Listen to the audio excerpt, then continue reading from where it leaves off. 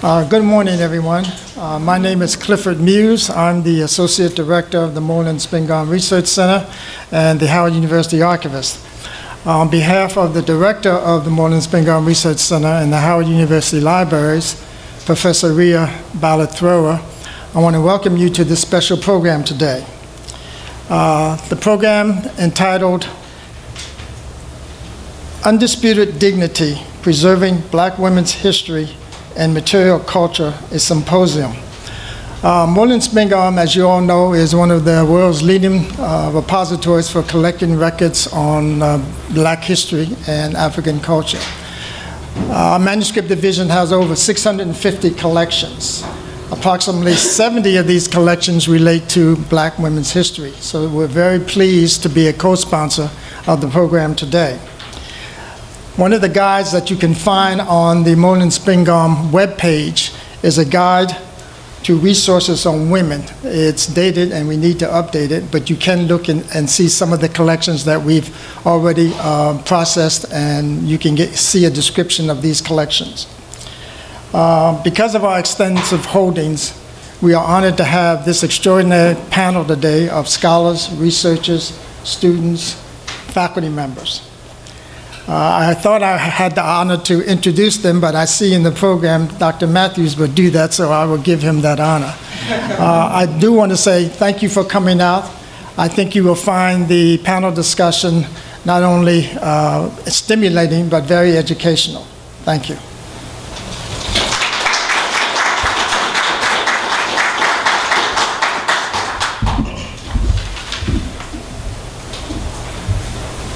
All right. Good morning, everybody. Good morning. My name is Lopez Matthews. I am the manager of the Digital Production Center here at the Howard University Libraries and the Moorland-Spingarn Research Center. And the goal of the Digital Production Center is to digitize and highlight important pieces of the Moorland-Spingarn collection and research done here at Howard. And so I'm very excited to have the Anna Julia Cooper collection digitized, and with the support of Penn State University and the Anna Julia Cooper Society and Shirley Moody Turner. Thank you so much for your support of the project.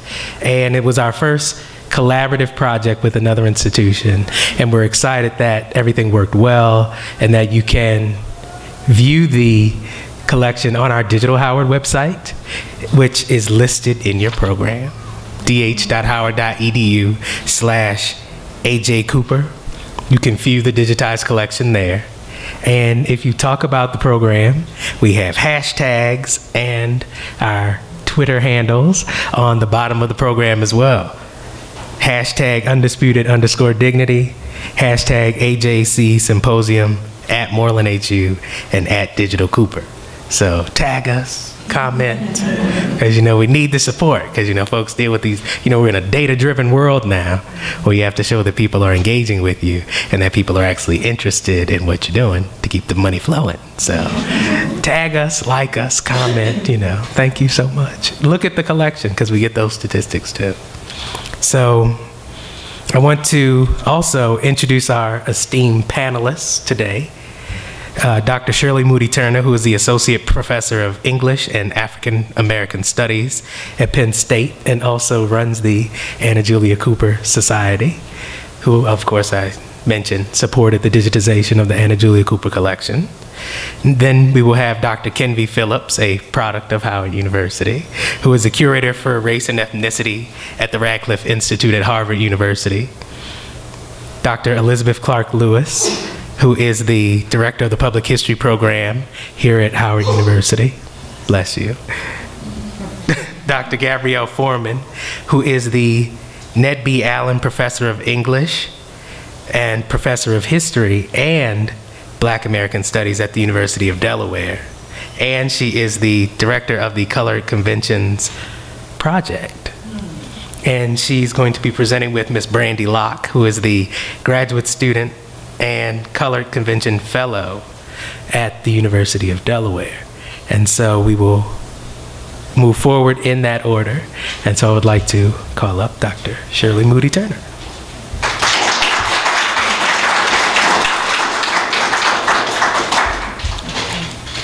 Thank you. This is really such an honor, and I am a little emotional. I just want to take a minute to kind of appreciate where we're at and appreciate the work that has gone into this project, and to appreciate, the collections that are here, the collections that are below us, and the labor and the love that people have shown to make this happen. In terms of my formal thank yous, I want to thank Howard University. Let me get this situated here. Okay. I want to thank Howard University Libraries, Dr. Charles Muse, Ms. Joellen Elbashir, Lopez Matthews, McKinney Johnson, Adrena Eiffel. Can you wave so we can, there's Adrena. Hi, Adrena. Who really helped, kind of get everything together, grease the wheels, made this happen. So thank you, Adrena. I want to thank Penn State Libraries, especially Athena Jackson, who co-sponsored this event from her Huck Chair Endowment, the Center for Humanities and Information, and I also want to welcome some of our special guests. We have Matthew Francis, is he here? From Penn State Libraries. Jennifer Cervantes, is she here? Where's she at? From NEH, and our students from the University of Delaware. There we are. And from Penn State. Okay. And from Howard University. Okay. So we got, and I want to also thank my sister panelists for joining me in this event. That was supposed to be behind me the whole time, but here it is now. So. In 1958, Anna Julia Cooper penned this letter to the Afro-American newspaper. It is a notice that she is contributing $279.65 to be deposited at interest to the National Savings and Trust Company in honor of her 100th birthday and for the future publication of her essay, The Ethics of the Negro Question and the Negro's Dialect. In the letter, Cooper, writing at 100 years old, asserts herself once again as the tenaciously active agent advocating for the publication of her writings and her words. With her characteristically meticulous hand straining to maintain a vestige of its former self, Cooper, across inconsistent line breaks and with tremulously drawn letters, reaches out to posterity in a final effort to steward into print her writings on race, gender, and culture. Despite her efforts, however, these essays lay dormant in the archives until 1998, when they were finally published by Charles Lemur and Ismay Bond in A Voice of Anna Julia Cooper. In the last 4 decades, selections from Anna Julia Cooper's most well-known work, A Voice from the South by a Black Woman of the South, have been reprinted and anthologized in collections over 36 times. The prevalence and accessibility of her work, however, belies the arduous history that characterized Cooper's attempts to secure a public voice in print.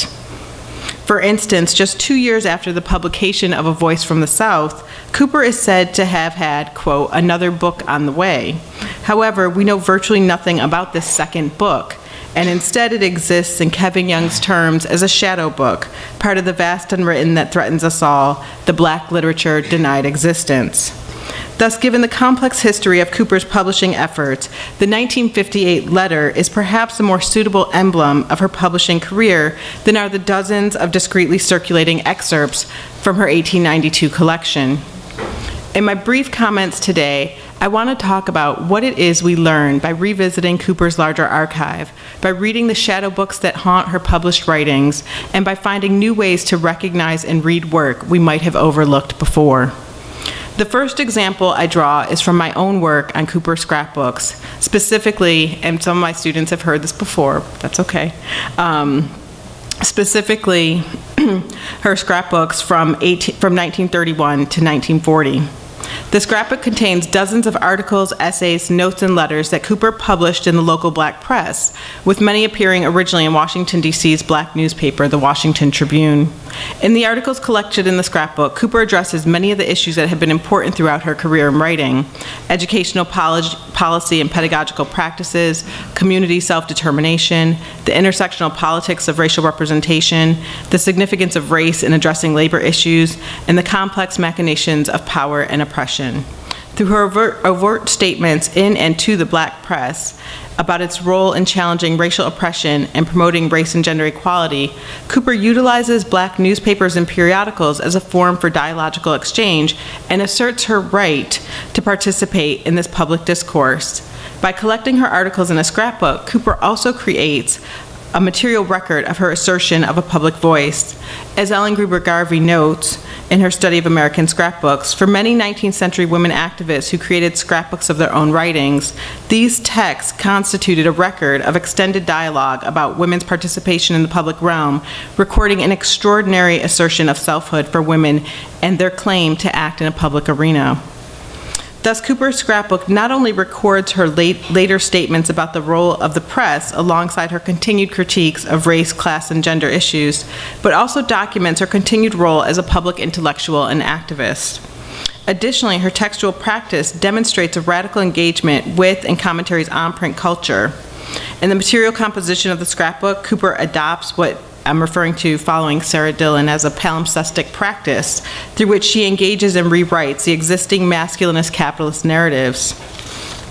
So, for example, instead of pasting her articles into a notebook or some other receptacle created specifically for that purpose, Cooper cut and pasted her 29 articles, letters, and notes into a published book with the existing text of the book covered in large part by clippings from Cooper's own writings.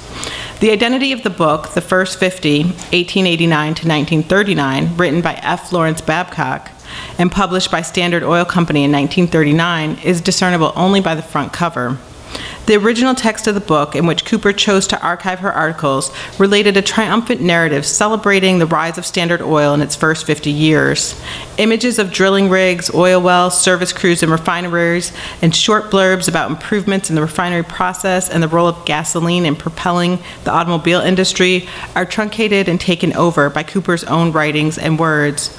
Over and above the celebratory narrative of industrial capitalism, Cooper pastes her articles, weaving an alternative narrative critiquing the mass production ethos of the machine age while expounding on the impact of discriminatory practices on local Black businesses and lauding the importance of service to the common good and community self-determination.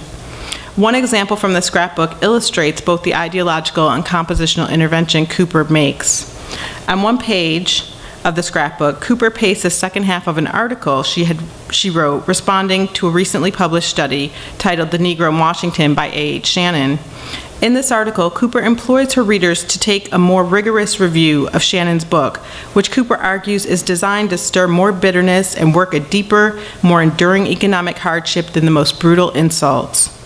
In one of the excerpts she includes, she quotes Shannon's argument that for every Negro trained as a skilled artisan, a white skilled artisan, actual or potential, is displaced.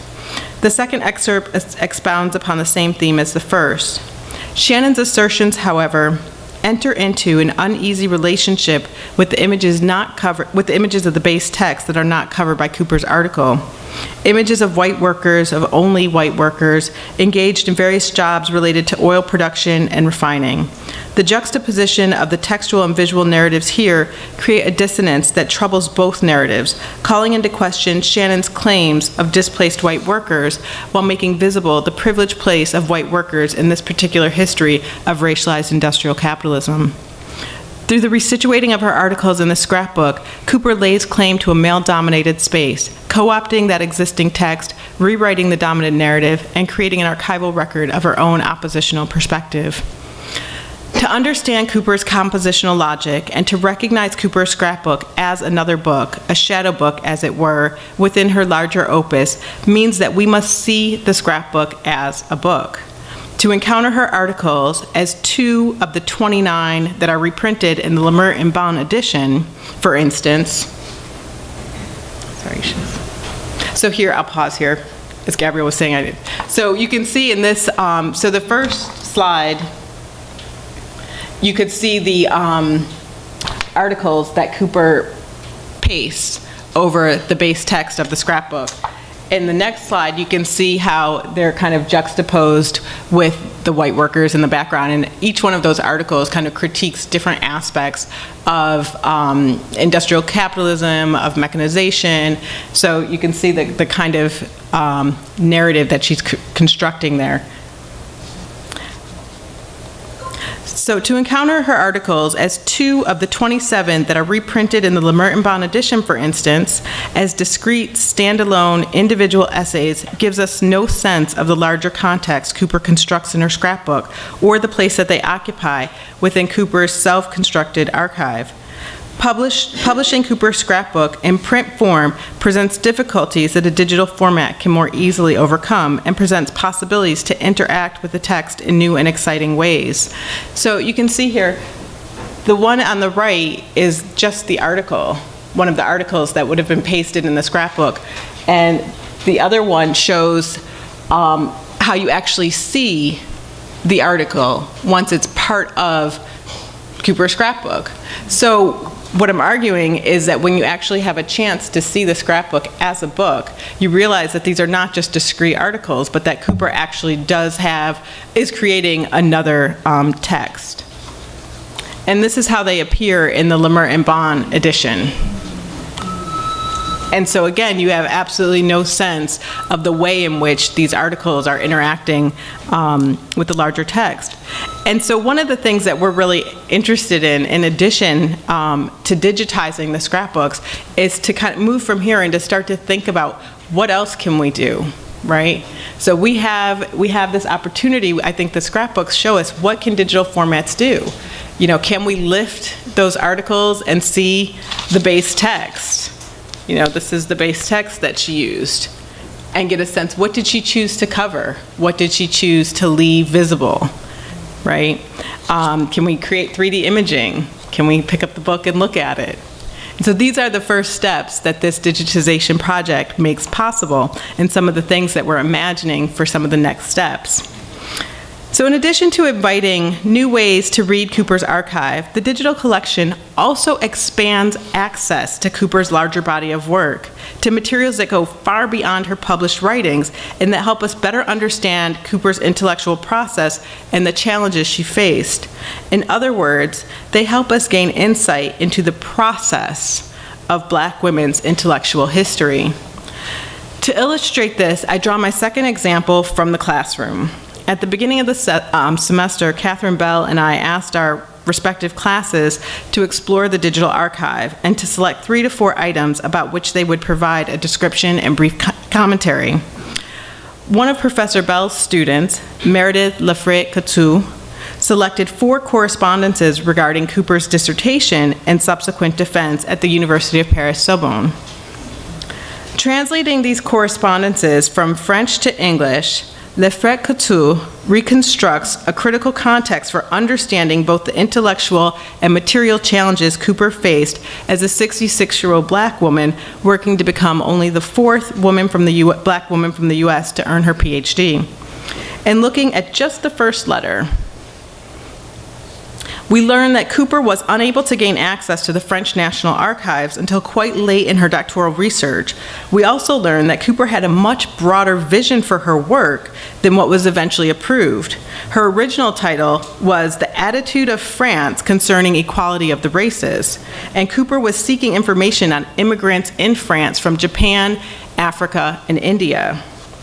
As later documents show, however, Cooper's topic was rejected as too vague. And 1 month later, her topic would be added to the register for the University of Paris under the title, The Attitudes of France on the Question of Slavery Between 1789 and 1848. Showing, and I just have to pause here because Cooper, she pays them back for this. So they, when they give her, so she writes her dissertation, she goes to Paris, she defends it, and then they tell her, so for your oral defense, when you come, you have 2 weeks to prepare your oral defense, and your question is U.S. attitudes towards slavery from like beginning to present. And so she writes back like, you know, I feel that your question is too vague, right? So, okay. So no good deed goes unpunished. showing that the attitudes of France on the question of slavery between 1789 and 1848, showing that Cooper originally was not just interested in France's attitudes towards slavery in the colonies, but wanted to examine the role of immigration and France's attitudes toward race within the metropole as well. I give this example not just to show the opportunity this digital collection allows for charting how Cooper's intellectual projects took shape within the confines of various material and intellectual strictures, but also to show what kinds of scholarship is facilitated by increased access to this collection. Lefret Couture, a grad student, may or may not have had funds and access to get to the Moorland-Spingarn Research Center, and she may or may not have found her way to the 4 French-language correspondences about Cooper's dissertation. But her research in the digital archive allows her to recover and introduce critical insights about the process of Black women's intellectual history. Lefret Couture's work tells us about the networks Cooper cultivated and the broad webs of socialities in which Cooper and her work moved. It shows us the restrictions Cooper faced and the expansive and tenacious response she mounted to challenge those limitations. I will close with just one more example from the archive. Like the first letter, I believe this last document is representative of Cooper's engagement with the restrictions and limitations she faced throughout her life. It is Cooper's response to a 1930 survey by Charles S. Johnson. In it, Cooper provides important biographical information, shares her attitude on Black education, and provides an accounting of her educational history and attainments. Cooper's answers to the survey have been extracted to provide information, facts, and details about her life, and have been excerpted and incorporated into various biographical accounts. However, Cooper's completed survey is itself a document that tells us, I would argue, just as much about Cooper and her unwillingness to be bound by the forms that would try to contain her life in writing. In her response to question number 65, have you a racial philosophy, and can it be briefly stated, after all?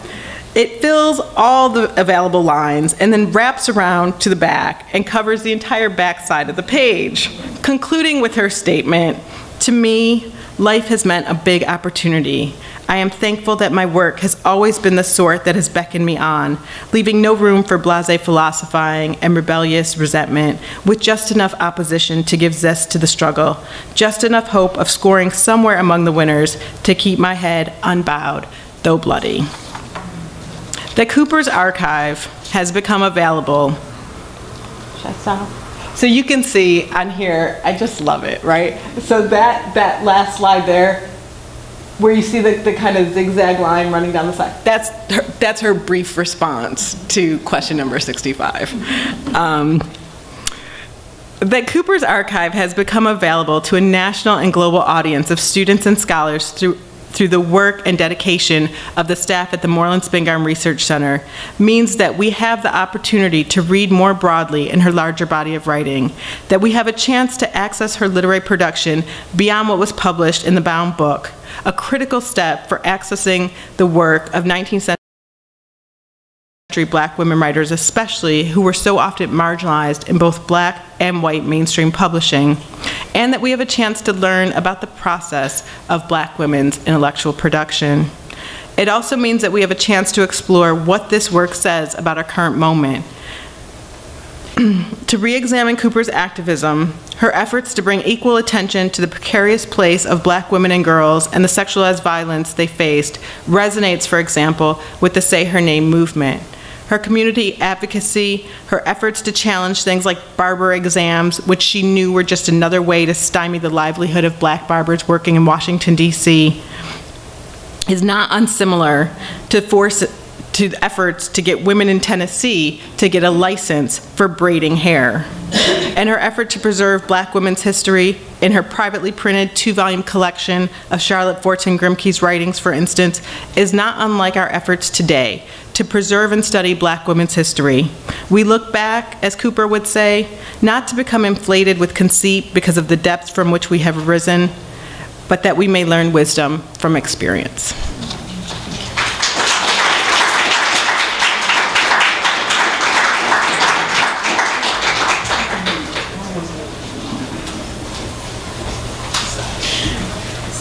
Okay, thank you. What button? Oh, which button?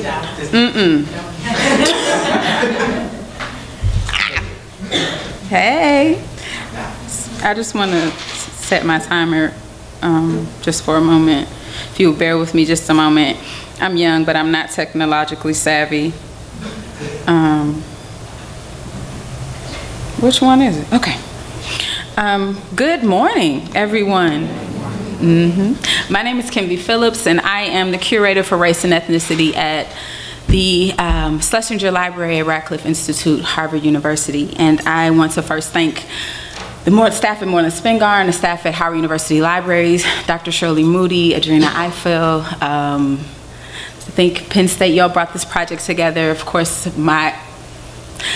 my institution for sending me, and also Dr. Lopez Matthews for organizing this wonderful, wonderful conversation. And I'm looking forward to having a further conversation with our esteemed panelists, including my mentor and advisor, Dr. Clark Lewis. I'm super excited for this conversation. It's very timely and very important, as Dr. Moody has already said in her presentation, which is pretty great, in talking about the ways that we can use the collections in a digitized form, and also the ways that we can use collections even in their physical form. But I want to take a step back and talk a little bit about my job, my role as curator for race and ethnicity at the Schlesinger Library, and what it actually means to actually value these collections, and what it means to preserve them and keep them in the first place. So let's step back from digital and just go to the simple fact of making sure that we hold on to these stories and making sure that we have something to digitize for the future.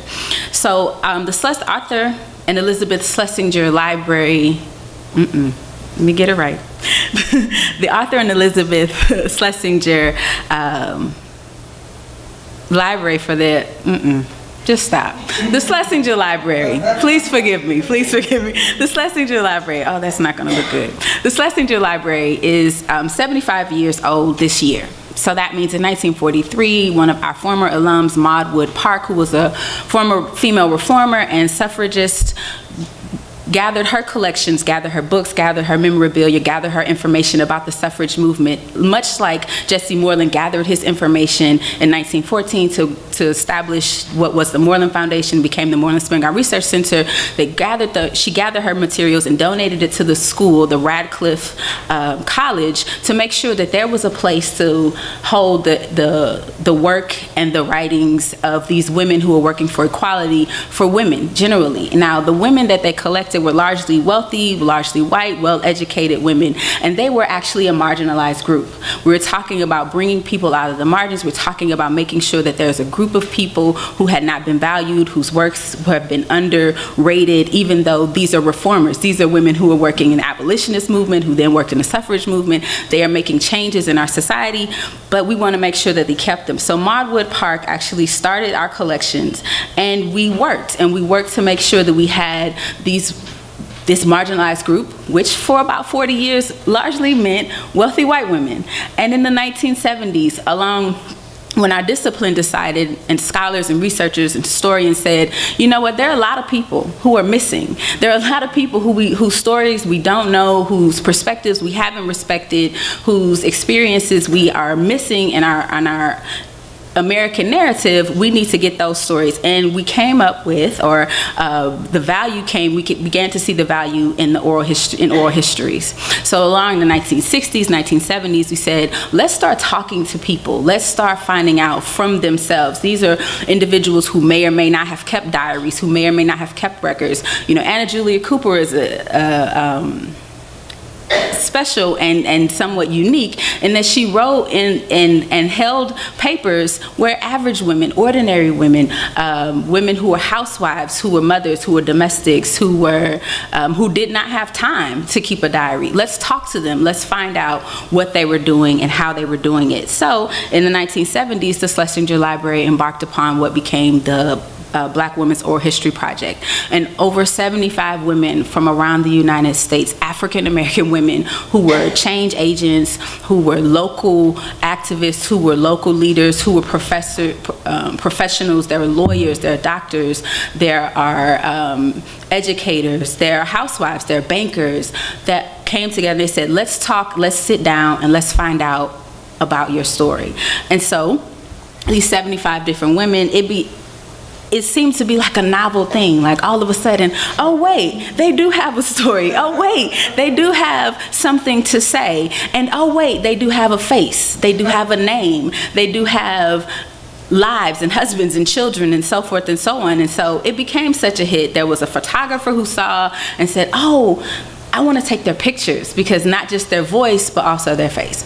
I want to take their pictures. I want to see their names. And the project has been transcribed. The project, and there's a wonderful booklet that was produced to go along with these women. And among those women, there are people who are alums of Howard, so Dorothy Farabee, who was a medical doctor here, Polly Murray, who is graduate from the law school. There's Dorothy West, the author who wrote The Wedding and various other Harlem Renaissance novels and fiction. And they have these wonderful, vibrant stories. And actually, our Black Women's Oral History Project is available online at our website, and you can hear their voices. And if you go and you hear Dorothy West, who has this wonderful, wonderful energy, like she's kind of on fire. She's talking and she's all over the place. And at one point she talks to the woman who's interviewing her, and she's like, I'm tired, so we're gonna have to sit down. And 15 minutes later, she's still talking about whatever she was talking about. She has all these wonderful insights, and she gives this wonderful look into the Harlem Renaissance. We get to hear about who's dating who and who's talking to who. And so all of those things, those backstory things that may or may not have been written down, we have that story, and those things are being put forward. And so it was a great project. And actually, some of the people whose papers that they talked to, like Dorothy West, her papers are at the Schlesinger Library. They talked to Rosa Parks. Dorothy Farabee's papers are here.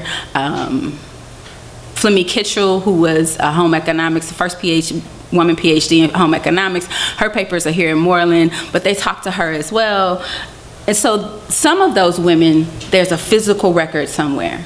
But here we are, 40 years later, and I was recently hired, so I've been working at Schlesinger for about 1.5 years, and 40 years later, we're still saying we're almost, I don't want to say a crisis moment, but there's a urgent need to make sure that somebody is focusing on pulling women out of the margins. My official title was Curator for Race and Ethnicity, so we're talking about making sure that those marginalized groups, start with white women who are marginalized, let's pull them toward the mainstream, but we're still looking at those ethnic groups, African Americans, Asian Americans, Latinos, American. Let's move all of these women closer to the mainstream argument. So we want to talk about how are we doing that and why are we doing that still. So even with Dr. Moody's wonderful presentation of the things that we can do, so I'm assuming everybody in this room understands the importance of what's done and what can be done, but there's still a need to make sure that everybody understands that all of these voices are valid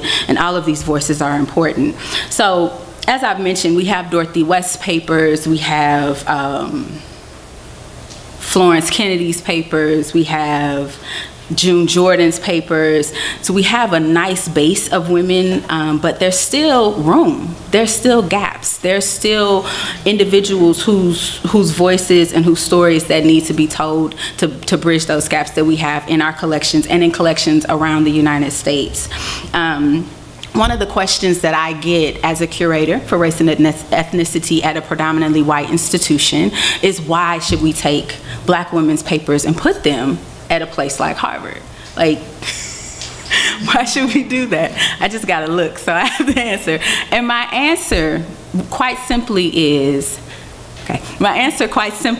is, that our stories are so important. Our stories are so nuanced and so complex, and we are in every walk of life. I think about people like June Jordan, who had a complex and multifaceted definition for herself, and she often rejected the kind of singular acceptance into this organization or into this movement or into that movement. She said, I'm not going and joining the feminists because I'm not simply a feminist. I'm not simply a woman. I'm not going to go solely with the Black Power movement because I'm not simply Black. I have all of these different pieces to myself, and I refuse to reject any one of them.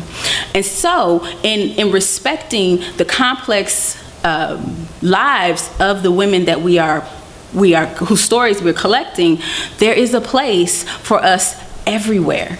As Black women, there's a place for us everywhere. You think in terms of folks like Kimberly Crenshaw, who relatively recently coined the term intersectionality, or you think about where Frances Beale was talking about in the 1970s and the double burden, or the double jeopardy and the double burden of being a Black woman. If you think in terms of what Anna Julia Cooper was talking about when she said, when and where I enter, because she's encompassing all of the issues and all of the things that everyone has to consider. Black women have all those things, so why not put them in conversation with collections everywhere? When you talk about feminists and we talk about how are Black women moving in the feminist movement, so how do Black women, Florence Kennedy, how does she converse with Betty Friedan? Both of those collections are at Schlesinger. And it's nice for researchers to be able to say, let's put those women in conversation and make sure they talk. That's if you think in terms of the lawyer. So Florence Kennedy is also a lawyer. So she's not just a feminist, but she's also a lawyer. You think in terms of folks like June Jordan, who's a poet, who's also an activist. You think in terms of folks like our most recent acquisition, Angela Davis, who is a scholar, who is an activist, who is she's got a lot of things. You all know her. You all know her. So how do we put her in conversation with some of these other big name change agents and folks who are moving our society forward? How do we make that happen? And my second answer to that question is that everything Black can't come to Howard. It's just not enough room. It's just not. It's not enough room. It's not enough room, and so we have to kind of spread the love and spread the wealth. We just have to. I know, Lopez. Give me a second. So. And then so finally, as I'm thinking in terms of how we fill the gaps, how we move to talk about Black women's experiences and how we make sure that Black women's experiences are talked about widely, not just as Black women, but as individuals, as citizens of these United States. We have to make sure that we value what they're saying. We have to make sure that we're in conversation that's most complete and most complex as humanly possible. And I'm gonna sit down.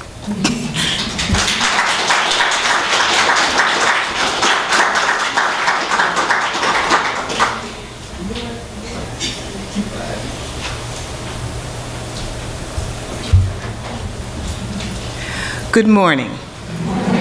My name is Elizabeth Clark Lewis. I'm Director of Public History here at Howard University.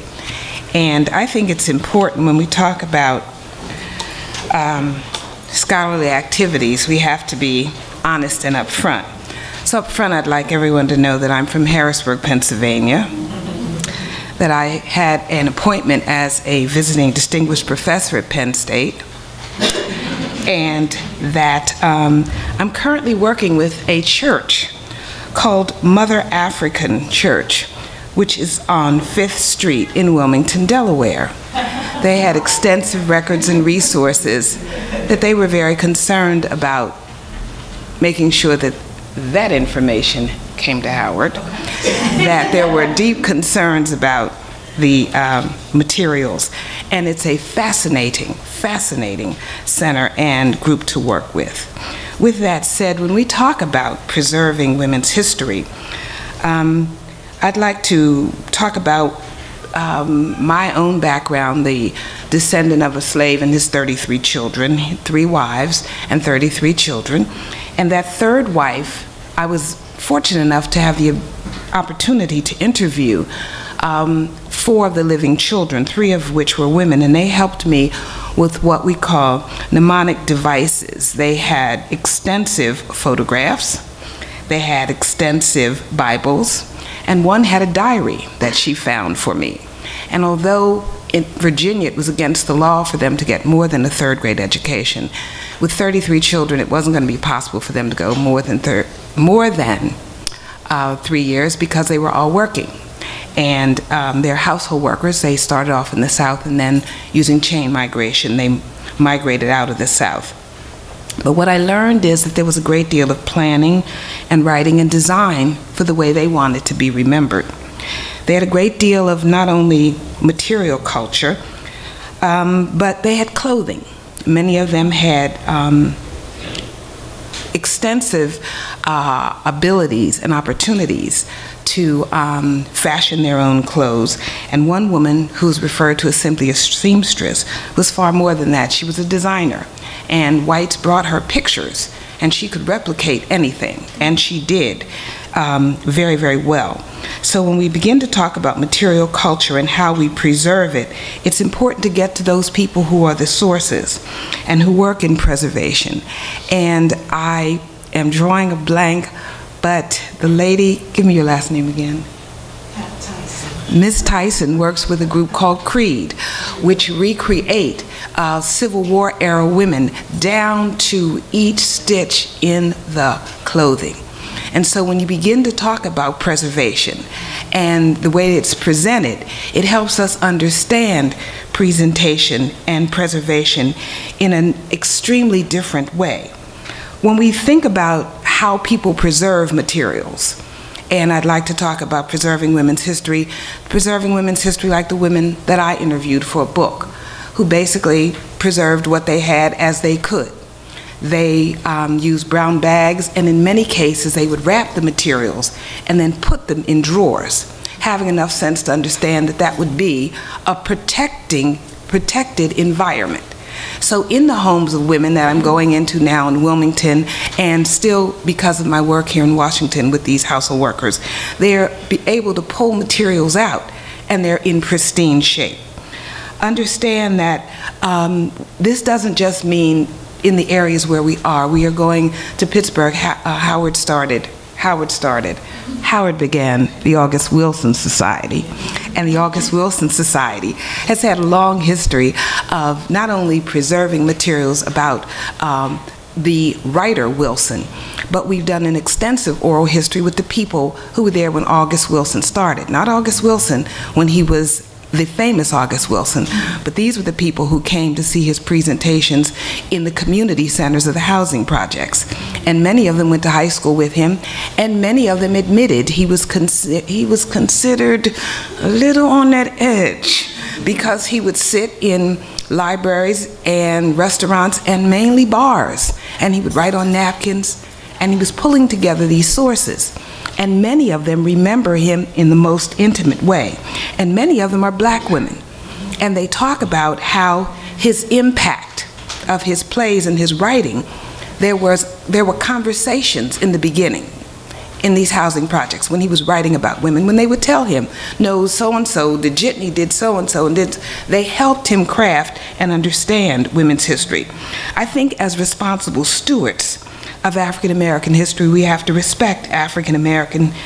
As responsible stewards of African American women's history, we have to respect African American history. And what we really are developing are what I call racial landscapes and cultural heritage management.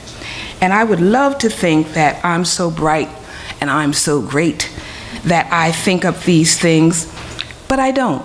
And I'd like to use a contemporary example. We are looking at the 100th anniversary of Colonel Charles Young riding from Xenia, Ohio to Washington, D.C. to prove to the United States that he was fit to be an officer. As the third graduate of the Military Institute up in New York, he was an Army officer. He had helped create the very first protection areas for the sequoia, the great sequoias. And what we were tasked through a grant to look at is the fact that they have pictures of the African Americans at the base of this large mountain, Mount Whitney. They have pictures at the top, but it's still questionable if those African Americans built the roads. I'd love to know how they think they got up there. Did they jump? We are wonderful people, but we can't jump. So we're looking at that. At the same time, and I'm going to embarrass my class, I'm going to ask my class members to stand since they embarrassed me. Stand up, all of you. I see you in the back. Stand up, stand up, stand up, stand up. There's a lady there with 2 children. Stand up. They made it clear, well, if we're looking at Colonel Young, which was wonderful, what are we looking at in terms of those people around him? So they have forced a conversation on not just Colonel Young, but also his wife and the many individuals around him. And I'd like to, in particular, ask Mr. Wilson to stand, because Mr. Wilson, along with Miss Page, and Miss Edwards, and Miss Bell, and in particular Ms. Zanders, could you stand? Miss Eberhardt, not only looked at, are there any others of you in here? Not only looked at Colonel Young and his family, but his wife. They're down to what church they went to during the time they were here for the ride. They looked at where he's been able to stable his horse. They have given an intimate view of this issue. Thank you. And again, as I said, they forced me to think past what are those easy bounds when you talk about preserving African American history. The one person who couldn't be here is a young woman who's doing a film on Anna J. Cooper. She received a national endowment, and hopefully she's going to be able to use that as part of her dissertation. Ms. Lewis, who is no relation to me, is a filmmaker from the University of the District of Columbia, and she did a film called Aunt Sis. I don't know if you've seen it. It's wonderful, and she is getting grants to expand it.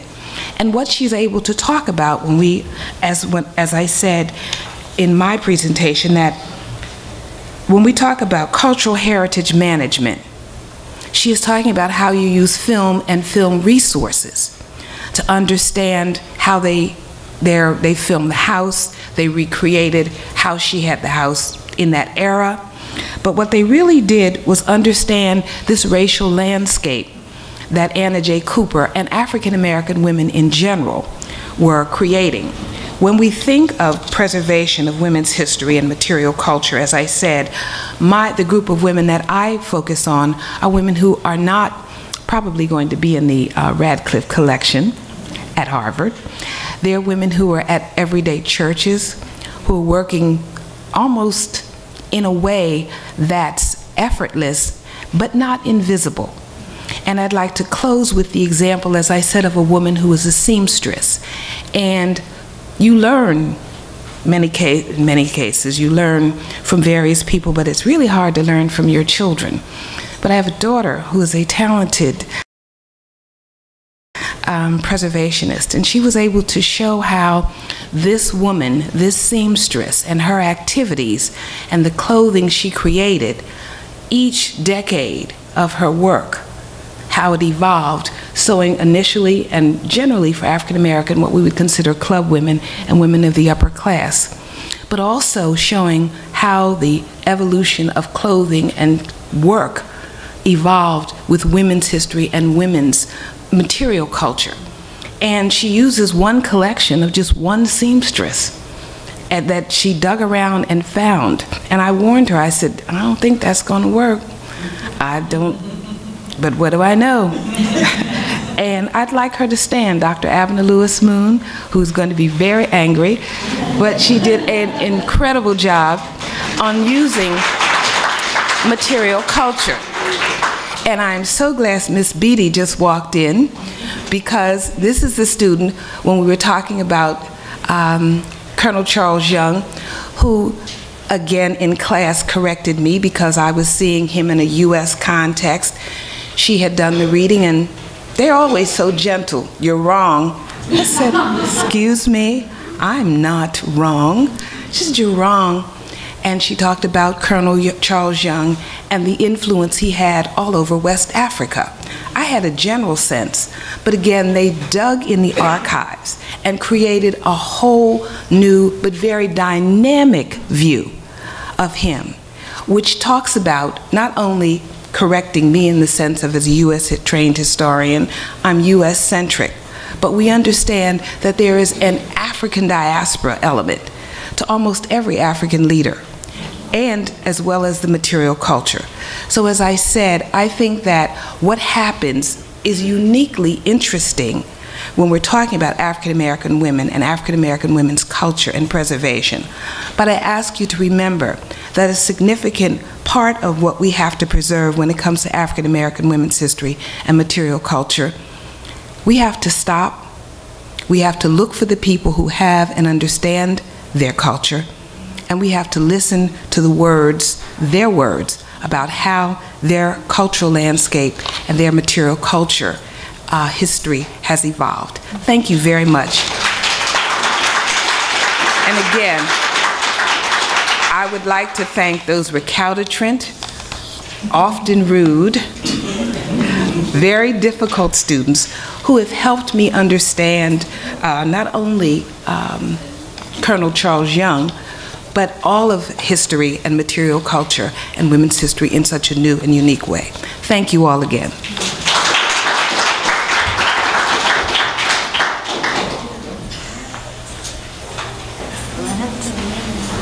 Okay, now how can I get to my, oh, it is right there, oh my goodness. Okay, I'll put on the slideshow.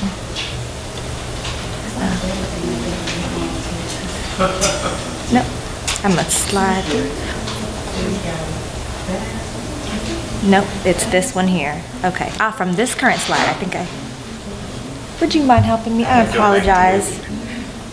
It was right there, and it looks like it's right there, and then it moved on me. Oh, I think that might have been ours. Oh, you stitched them all together. Smart. Fabulous. All right, thank you so much. All right, good afternoon, everyone.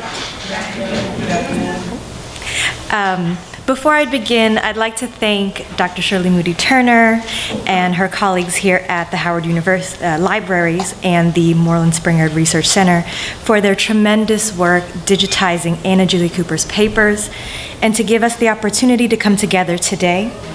We would also like to invite you guys and remind you guys to share today's events with those people who were unable to come, which they could have come, by posting on Twitter and Instagram. There are a myriad of ways you can do that, so please do remember to do so. Those of us with the Colored Conventions Project, over here, y'all can raise your hands, say hello, and wave hi. The Colored Conventions Project has come as a crew. We are honored to be here.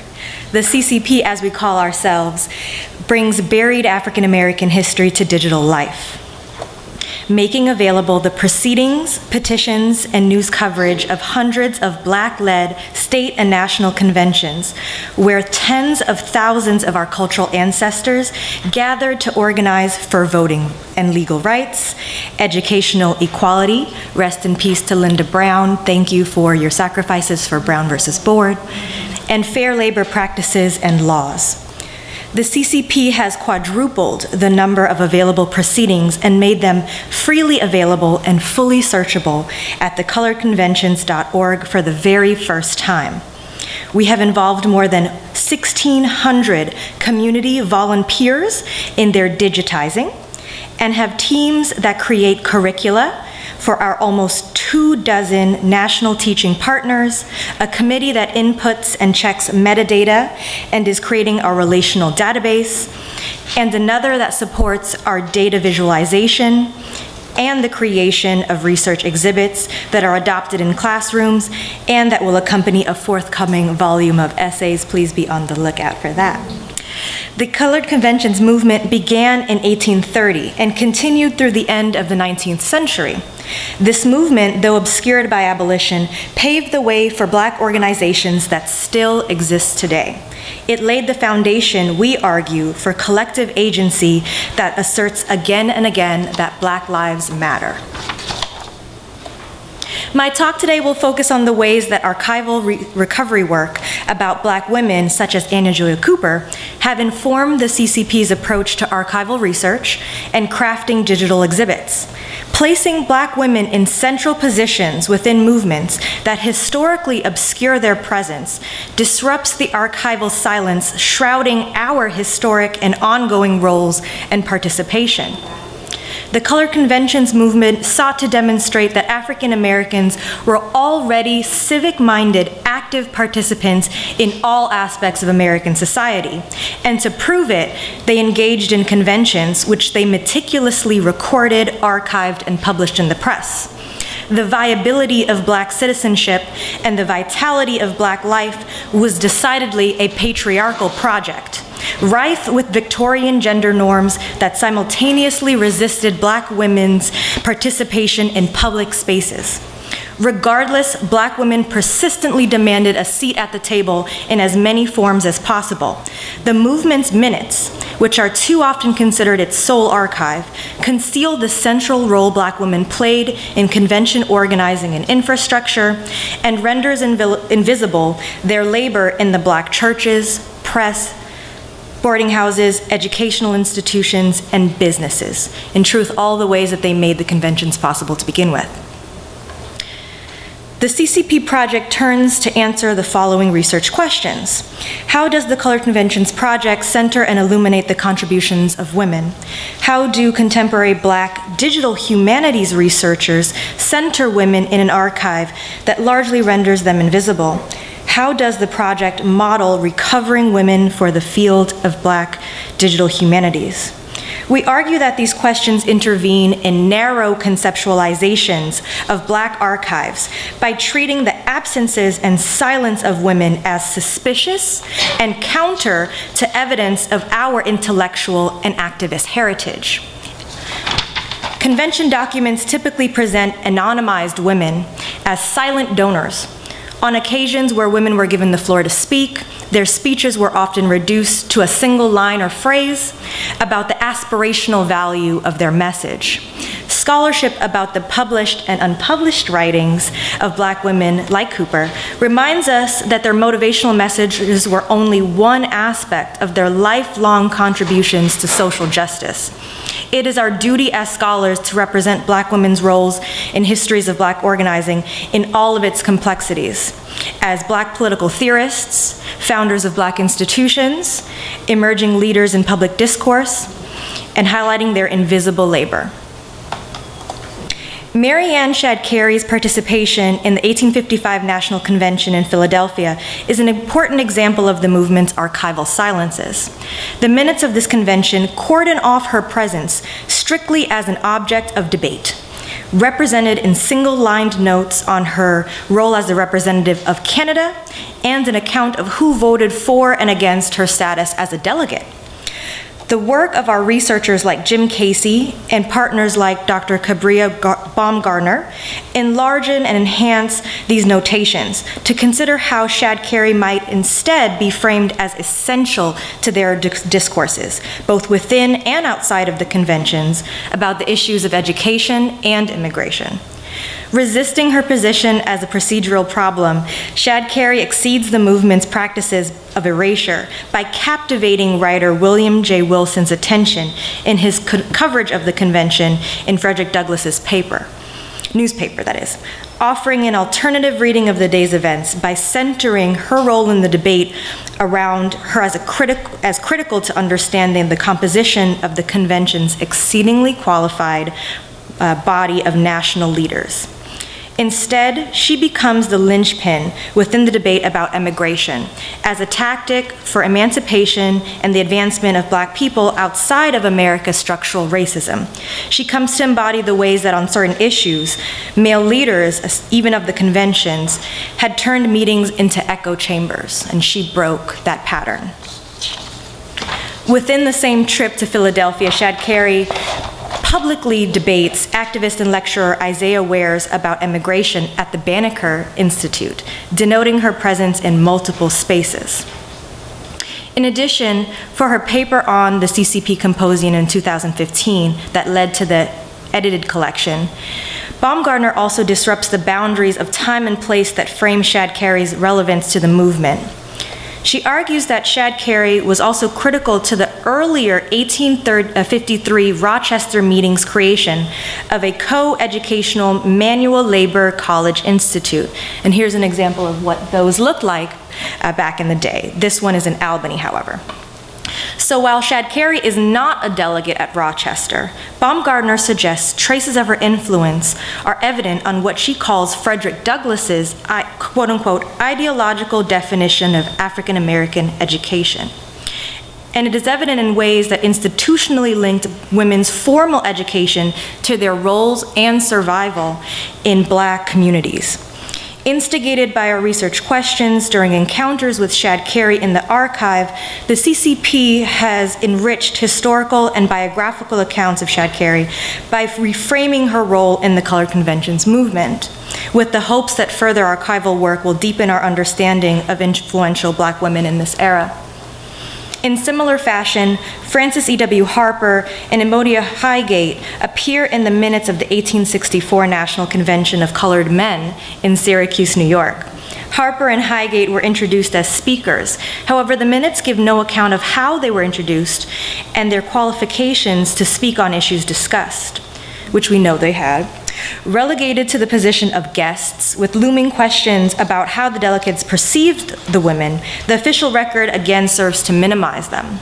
The minutes offer no transcriptions, and research by Dr. Eric Gardner suggests news coverage also failed to note their presence at all. Readers are instead given comments about the affect, oratory skill, and Christian optimism these women conveyed as cheerleaders to the ostensibly real and male work of political organizing. Again, our research questions and knowledge of how recovery work reveals Black women were intellectual and political peers demands enlarging the body of text we engage.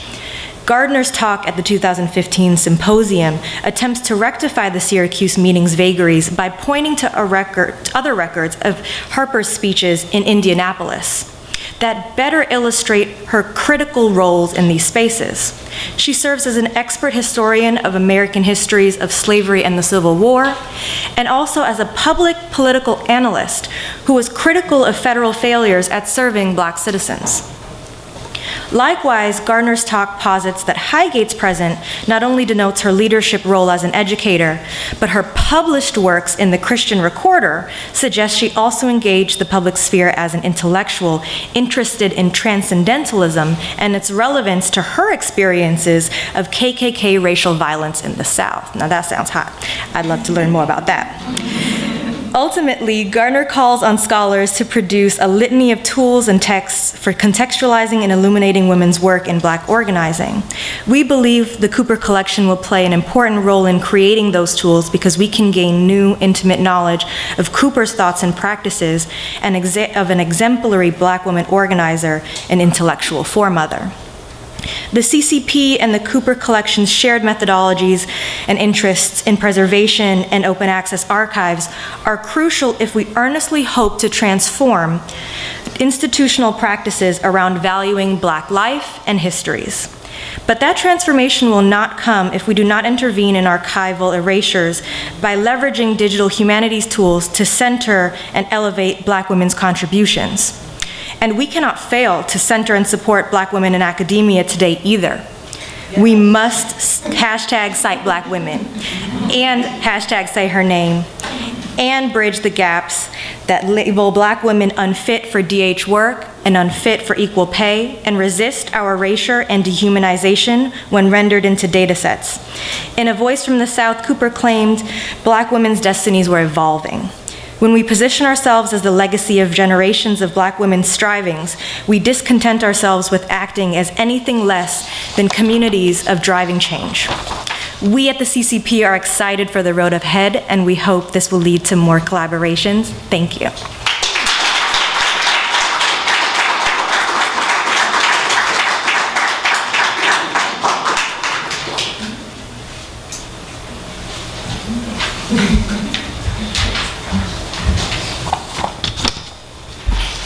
I've known her since she was 19, so that was a moment for me.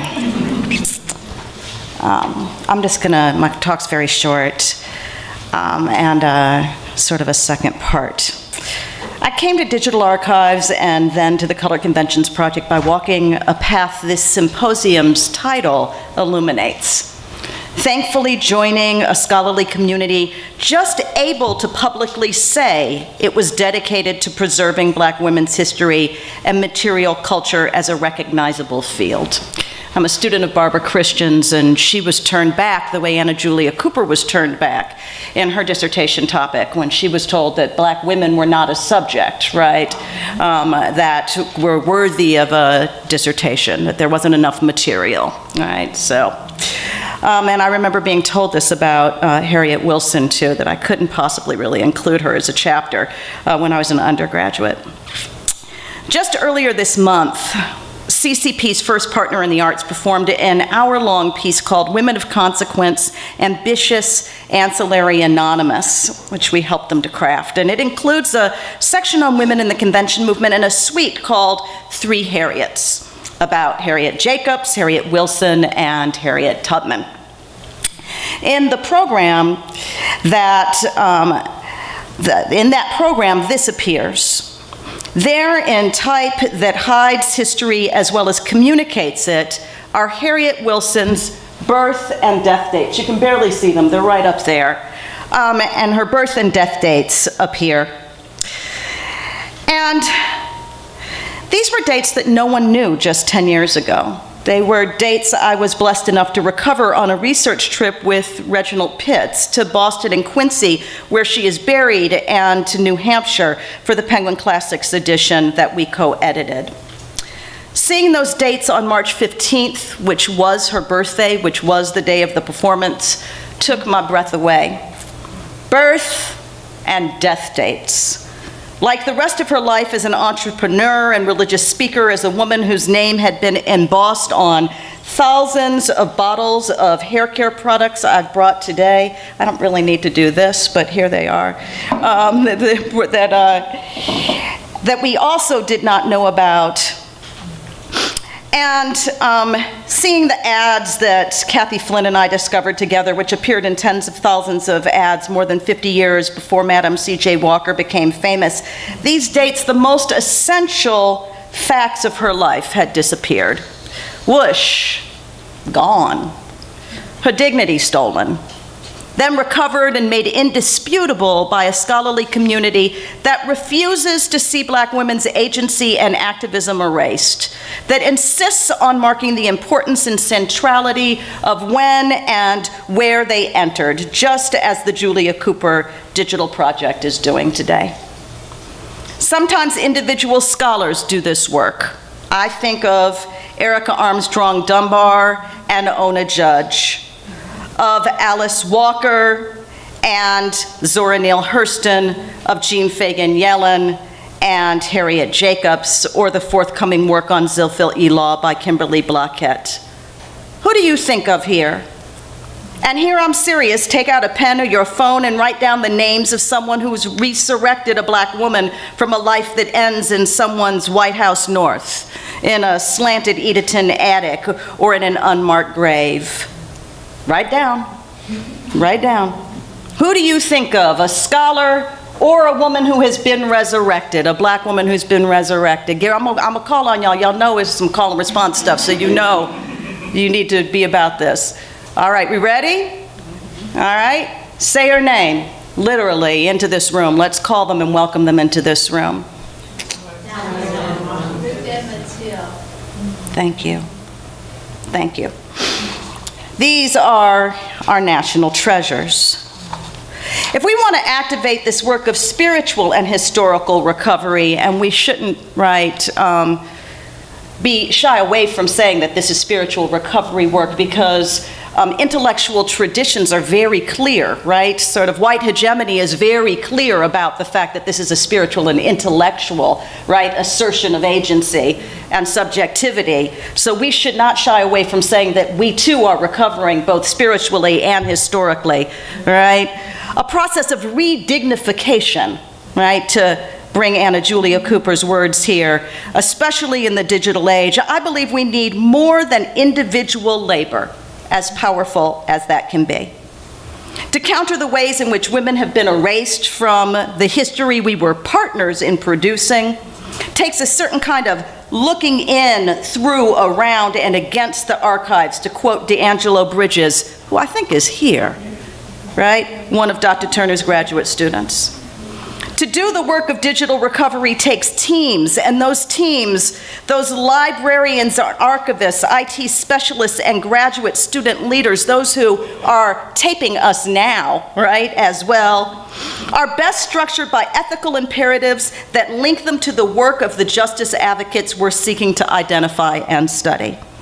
To avoid replicating the very way our subjects' labors have been erased, we might best create structures that are not hierarchical, but are horizontal, and we might pledge to say and record the names of the collaborators upon which this work and community building depends.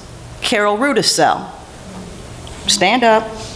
Curtis Small, Denise Berger, Brandy Locke, Molly Collins-White, the CC members who are with us today alongside our colleagues Jesse Erickson and Allegra Taylor, who will be joining us next year, and those who are not here with us, Jim Casey, Anna Lacey, David Kim, Ethan Barnett, Allison Robinson, Kelly Coles, Keith Jones, Caleb Trotter, and others who couldn't be with us today. Thank you.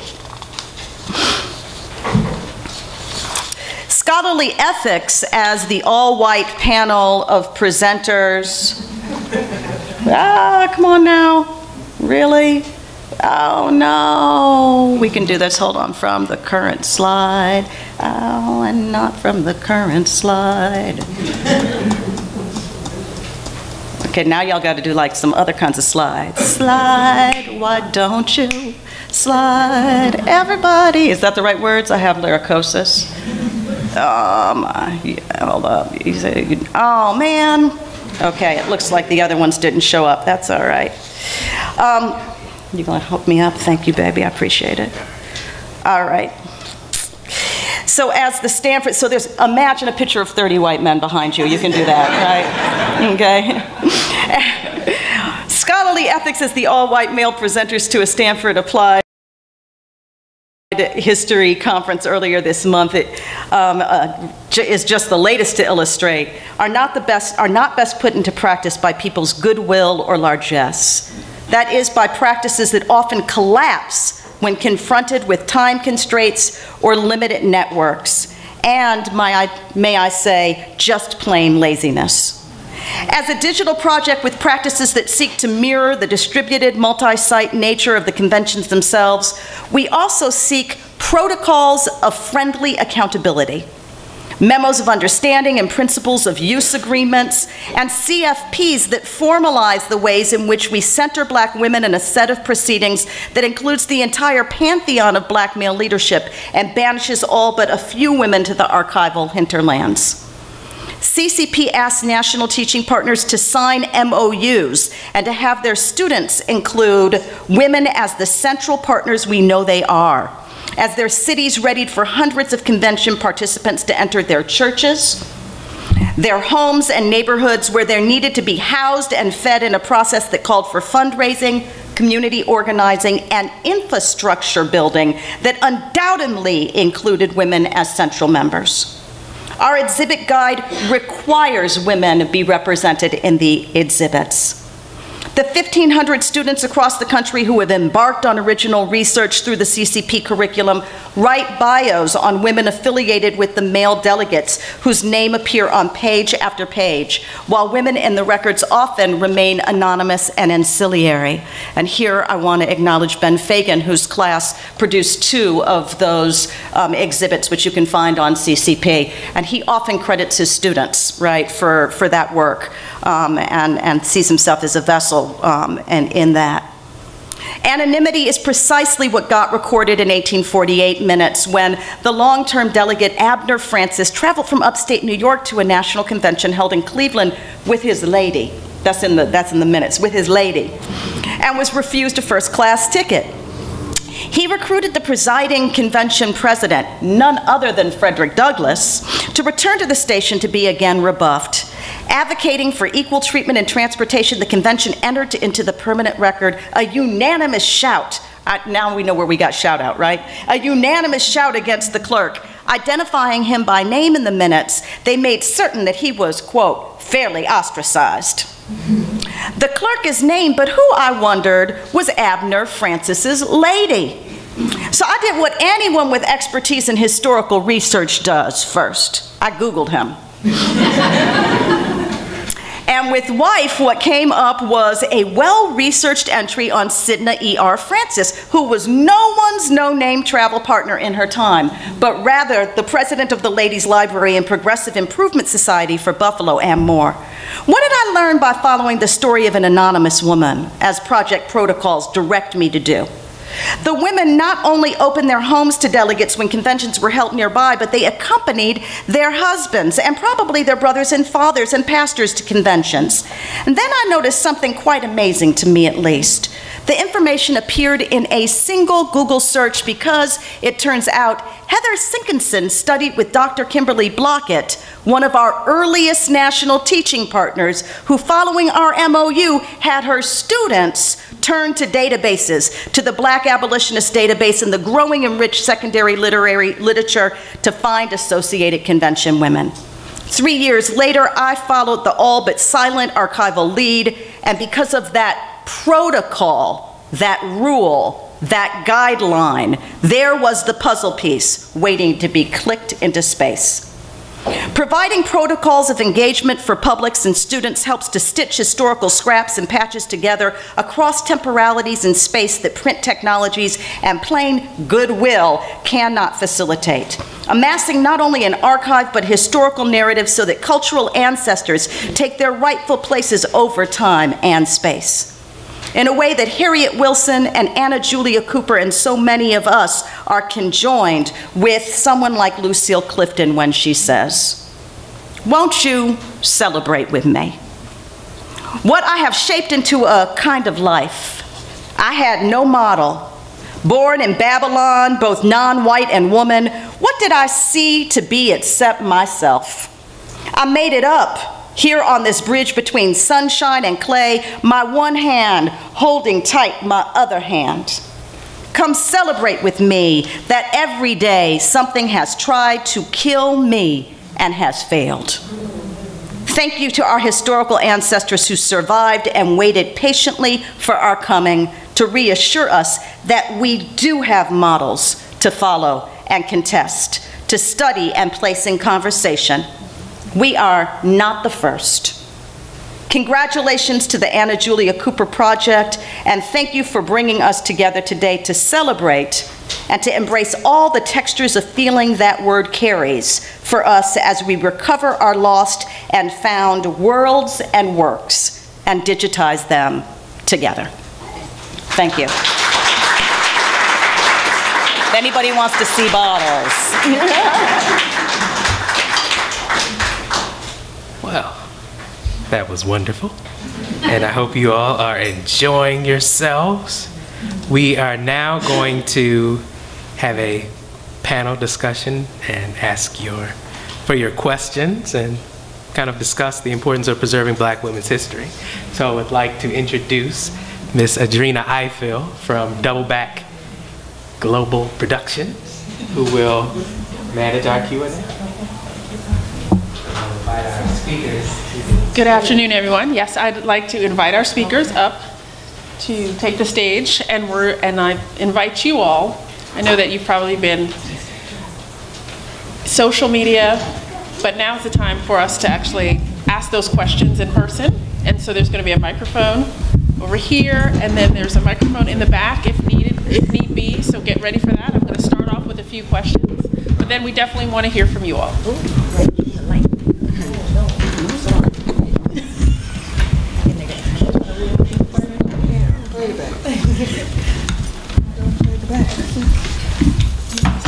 Do you want us to pick up the mic?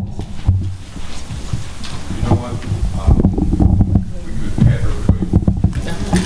We're going this way? Okay, so we are moving on.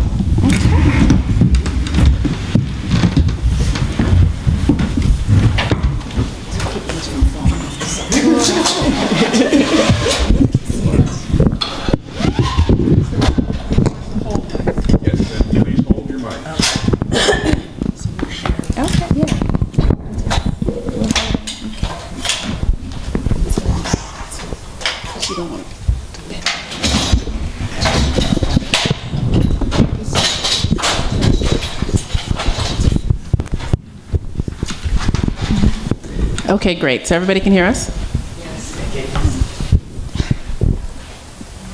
Okay, wonderful. Well, this has been an incredible panel. I didn't realize we were going to church, but we did, and Easter week we are resurrecting a lot of wonderful, wonderful stories that sadly were on the margins, but no longer, thanks to this esteemed panel here. So I have a few questions that I wanted to sort of kick off the discussion with, and then we're definitely going to hear from our also esteemed guests that have joined us. And I'm going to just start off with Dr. Phillips. I'm going to go to Dr. Foreman, each of you taking a turn as you see fit. How does collecting Black women's archives speak to our current cultural and political movements and activism? Just a small question. Right, a small question. So, thank you. Easy, as the last panelist just said, nothing's been done before. And so one of the things that we say in terms of what we're collecting and how it influences today's society, not just in our scholarship, but just in having our current activists understand what's been done already, what worked, what didn't work, how does it work, and being in conversation again with those activists in the past. Like, there's no reason to do something that failed 50 years ago, or there's no reason not to do something that was successful 50 years ago, simply because you're not sure that it happened. And what you see with a lot of the current activists is that they are paying attention, that they are looking at what has happened in the past, they are doing their research, they are having those conversations. And so the archives is a wonderful place for them as almost like a training ground for what they're going to encounter and what they're going to face in today's activism. I would like to add that, again, having done undergraduate work, I was in a department with Merce Tate, Elsie Lewis, Letitia Woods Brown, Olive Taylor, and the chair was Lorraine Anderson Williams. These were 5 accomplished African American women historians and scholars. So frequently I had to remind myself that when they talk about coming from the margins, I didn't experience that. I experienced a department where it was understood that African American women had value, and probably, I think, the most influential historian that was from outside my department was Helen Edmonds from North Carolina Central, who we had a lecture by Dr. Franklin, John Hope Franklin, and he talked about Dr. Edmonds and her support when he had this idea called From Slavery to Freedom. So I think that there is a sense of how African American women's history is done in institutions where it is quote unquote new versus African American women's history where it is a part of the, I would say, the intellectual fabric, and it makes up the actual paradigm that you operate under. And I think it served me well as a student at Maryland, first woman, first African American in this department. And when I came in the first day, they said, the person said, "You can't come in there." Look, what are you coming? Turn around, third day, don't come in. I said, "Excuse me." So they've already gotten the trash. I had already been a professor for 4 years. Yes, the trash. And my suit, my briefcase, your African American face means you're here to collect trash. So that served me well in the sense of it prepares you for the realities you're going to face in these African American environments. Like it insulates you. And my response was, "I'm here for class," and I sat down. But you understand that where it is something quote unquote new, it resonates in a different way from me, for example, where it was understood that you were going to do history and you were going to include African American women. And so I just think that it, as you said, it's a part of this activism, but I would encourage, as people understand scholarship, that they look to many of those earlier scholars who were at institutions, who were doing it, who continued to do it, even if they were considered invisible. They were very active and very serious scholars. And I think that that is an important part of what has to be understood when you talk about African American women's history and its legacy. Thank you. So thank you for the question, and thank you again. Just want to say thank you one more time to Dr. Lopez-Matthews.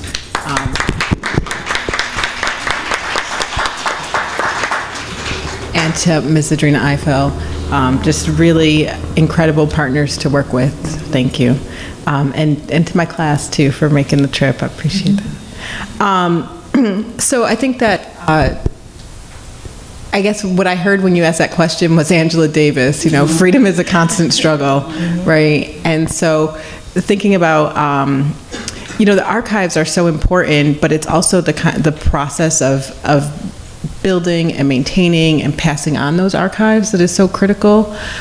Kimberly Crenshaw was just at Penn State a couple weeks ago, and she talked about the erasures, you know, the erasures of Black women as a kind of intersectional violence, and thinking about the archives as one kind of response and antidote to that, and building on what has been done before. And I think, you know, I wrote down when you were asking about women who have done the recovery work, and that work continues. You know, it's just work that continues, and you know, white supremacy as a structure is very nimble, right? And is constantly changing. So the responses that people had in the 19th century and the 18th century, those responses maintain. You know, they shift and they change to meet new circumstances, but, you know, like Cooper said, we learn wisdom from looking at these strategies that people have developed to address these challenges. And I'll stop there. I might say more in a little bit, but I'll stop there. I think what is most powerful about the way that activists today are encountering the new landscapes of conducting their work is the quickness and almost the viral nature of everything that they do, right? They are so much like their, you know, cultural ancestors in their commitment to preserving and to refusing to be erased from the media and from the public view, right? Our violence will not be behind closed doors. We will not be silent about it. Ooh, a little closer, perfect. But I wonder what activists would think about if their frame of reference changed a little, if the ancestors that people who were protesting Stephon Zoe Clark's murder in Oakland, shutting down the convention center where the basketball game was, if instead they were not linking themselves to Mabel,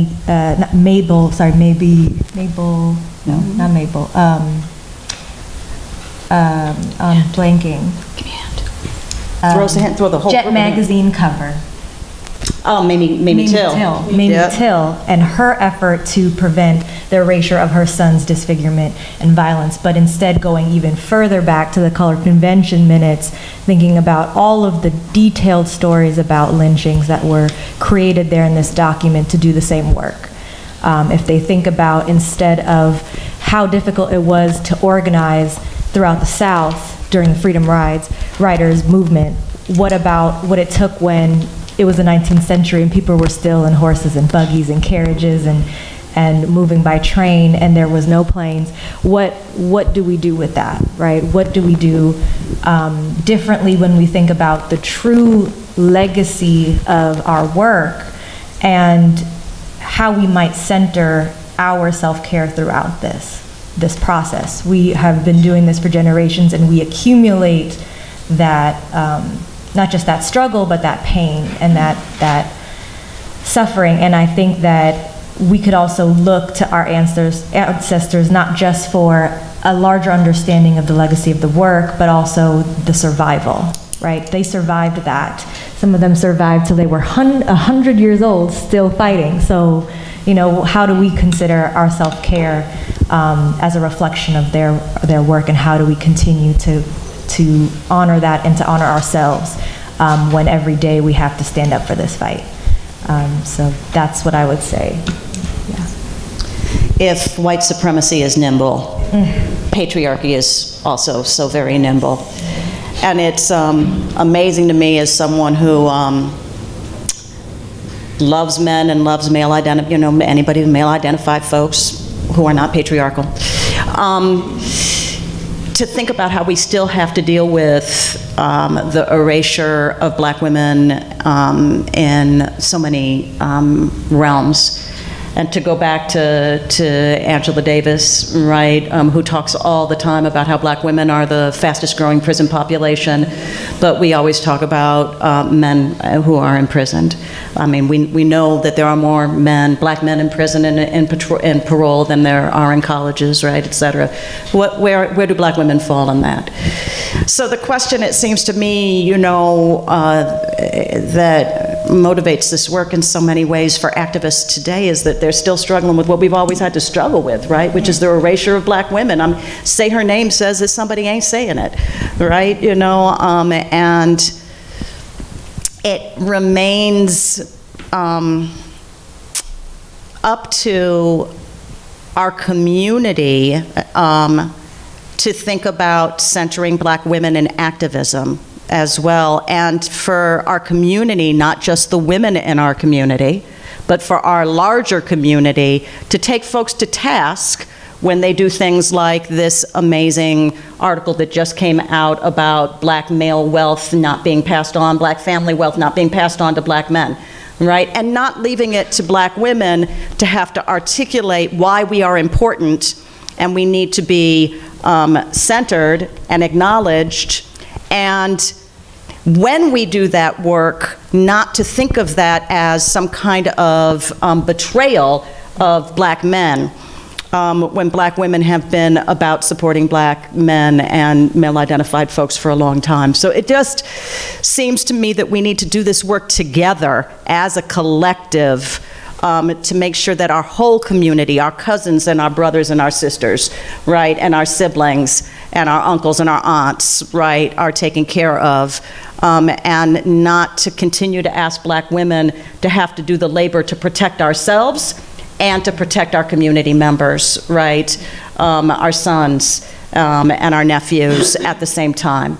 So I ask for that help in this community and in all communities, right? That we shoulder this burden together, and that activists don't have to do it all, both at once all the time.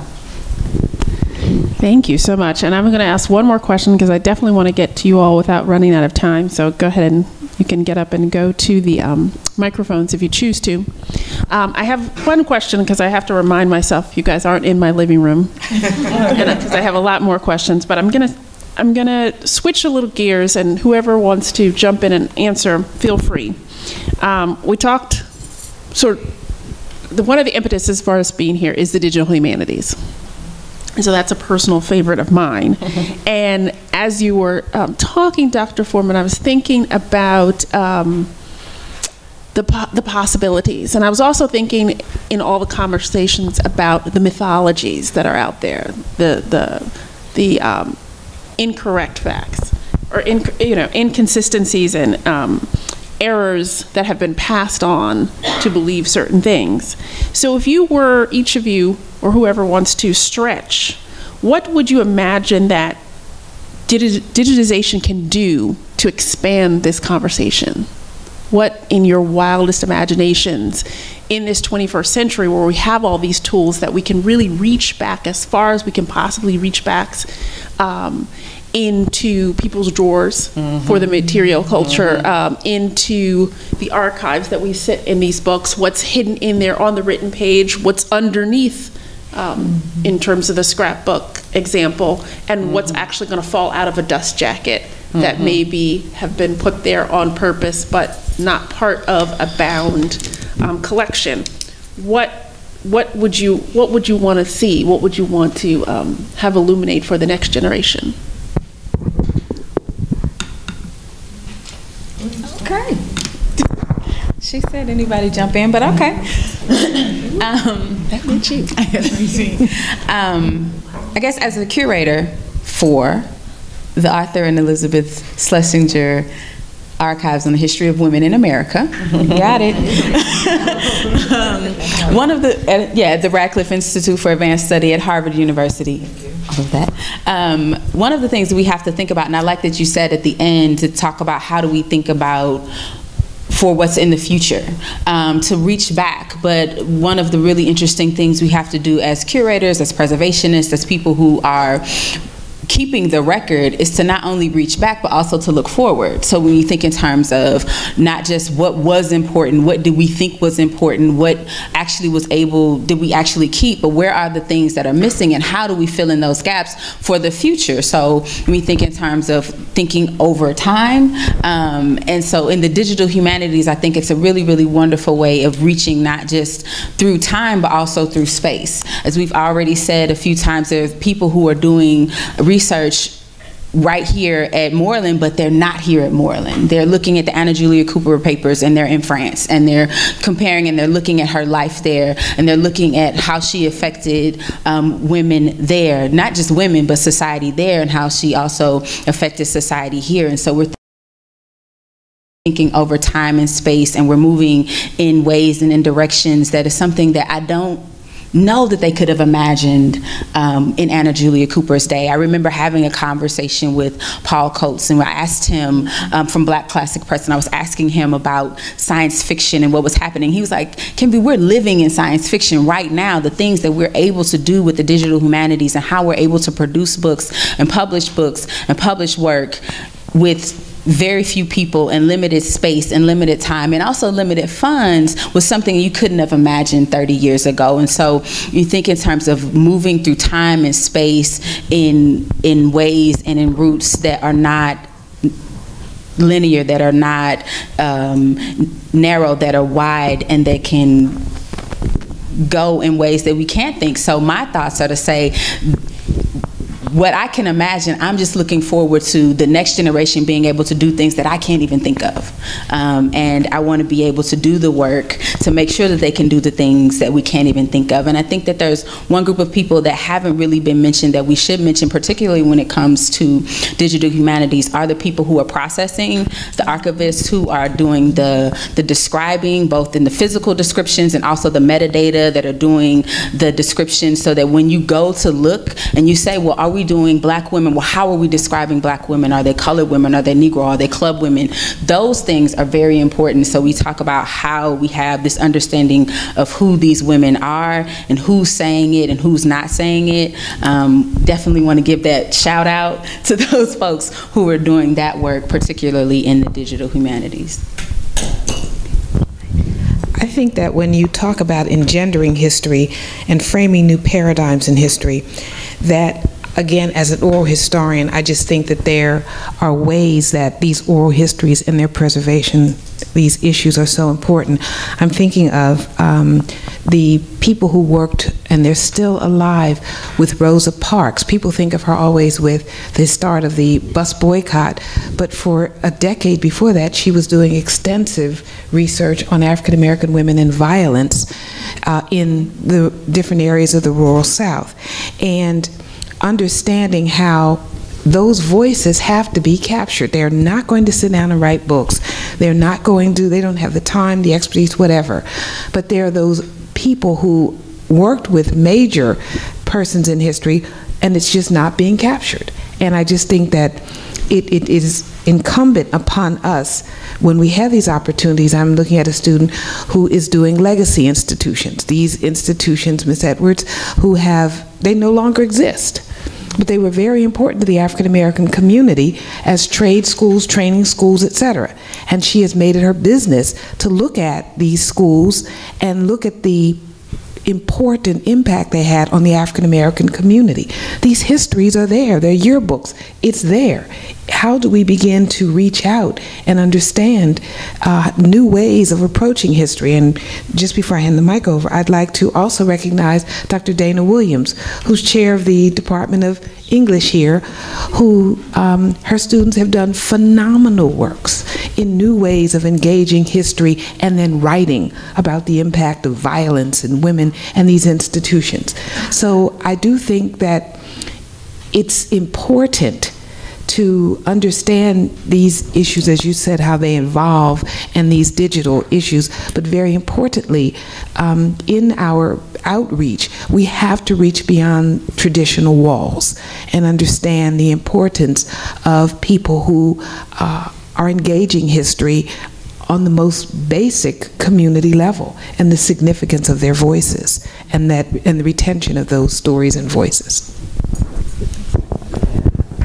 So I would add to that and echo that, and I guess in my wildest dreams, I mean, if we're going to go there, you know, I think exactly what you were saying, thinking about how could we use digital humanities to capture and make accessible everyday experiences, like just such a broad range beyond, you know, even what has been maintained or recovered in different institutional structures.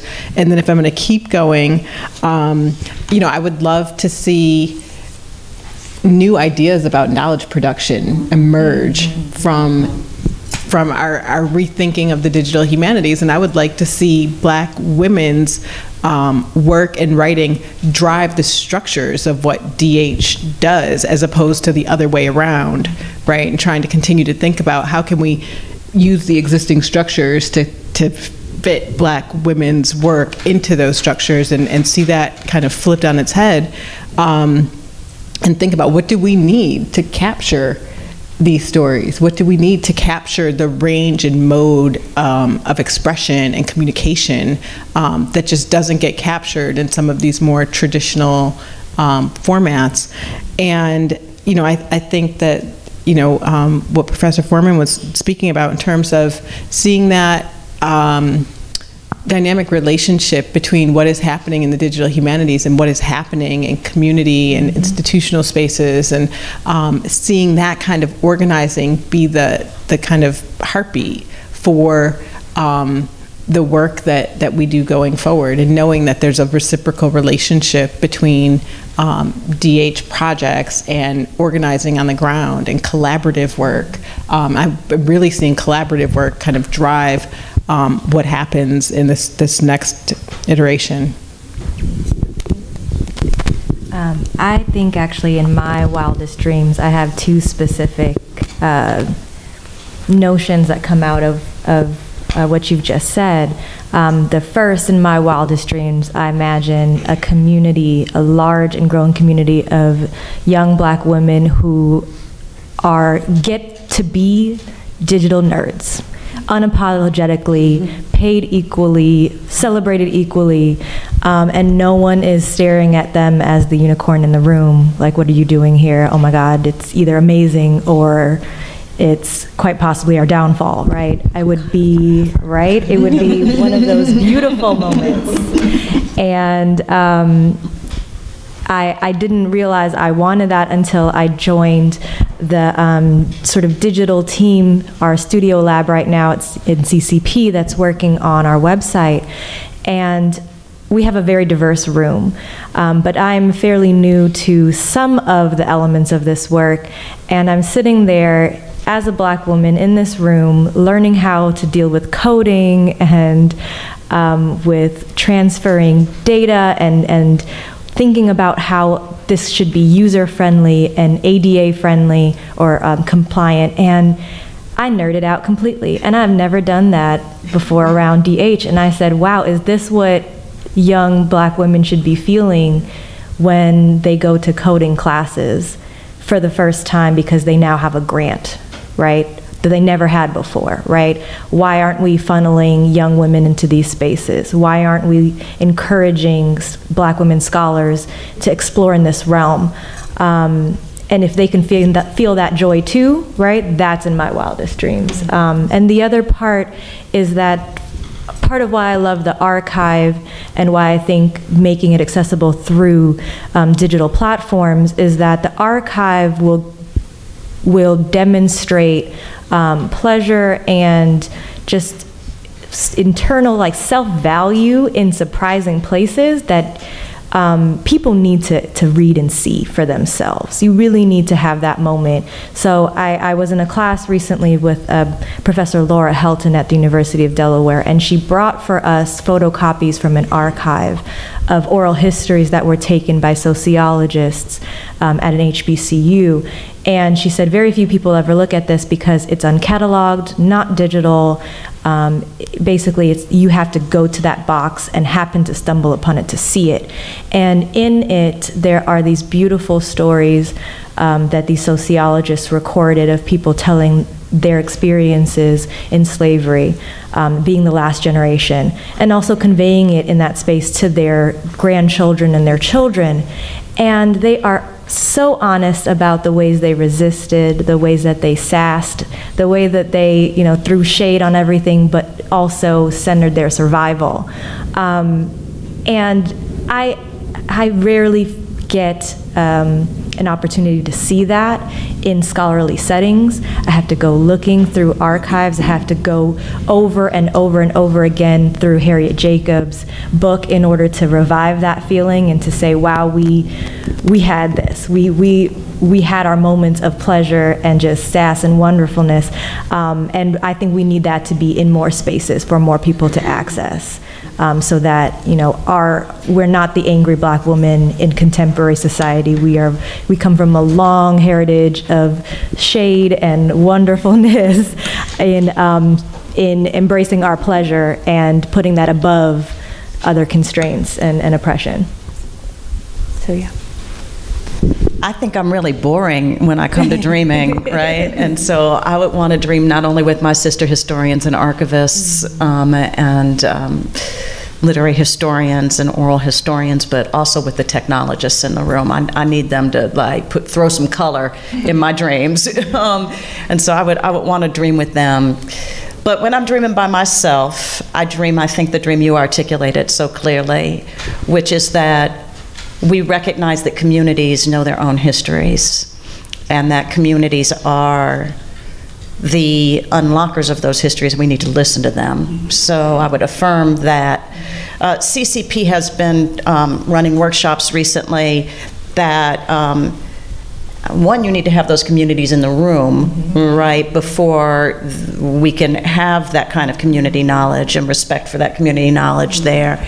And so we've created protocols when we are asked to speak. So we don't speak alone anymore. That's why Brandy is here, and we just don't do that, right? So, and we also don't go to speak without sending them a sheet of everybody they need to invite, right? So the HBCU near there, you better, all of them, okay, the English professor, the head of public history. I'm not trying to go to, a Tulane and not have an Xavier there, right? So, so we have a protocol. Black bookstores, we want those people there. We want a flyer there, right? So we have a whole list of people who we want to be in the room with because that's our community. And because it's easy to forget that if you're at a PWI being funded by PWIs, being invited by PWIs, and you have to remind them, right, that to get a room that looks like this, you actually have to work. You have to do some work. And then people come, and then they're all surprised, right? So, you invited, they will come, right? So then we get in rooms with workshops, and the ways in which DH can connect the local to the global is just so exciting to me. And so we have them, we invite people to read convention minutes from their own states, from their own cities. And they know stuff we don't know. They know stuff that Philip Foner didn't know when he was annotating, right? Like they know, right? So they know who all the families are, right? Denise was there at this workshop we just did at Tulane, right? And it was the folks from Dillard and at Xavier and the community, right, who knew who these folks were. So Dillard, man, I'm in the wrong place. No, I'm in the right place. So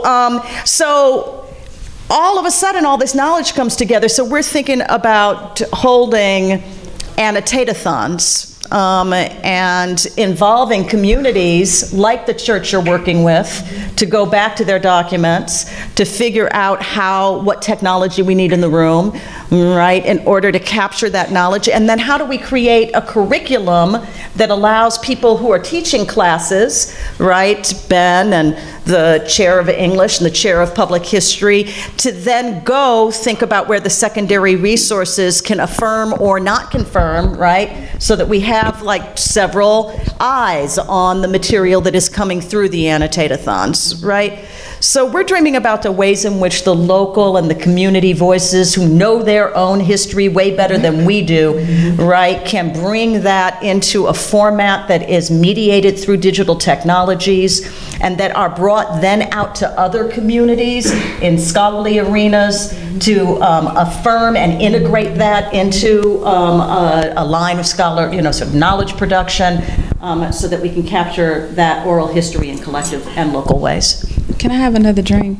Yes. Did you say, can I have another drink? Did you say another drink? Did you say like, oh, I'm sorry. We're in her living room, so I thought we might be, We're in her living room, so I want to have this one drink real quick. I always think when I talk to potential donors and researchers and scholars, and I think in terms of the kind of domino effect of how scholarship affects our society and our life.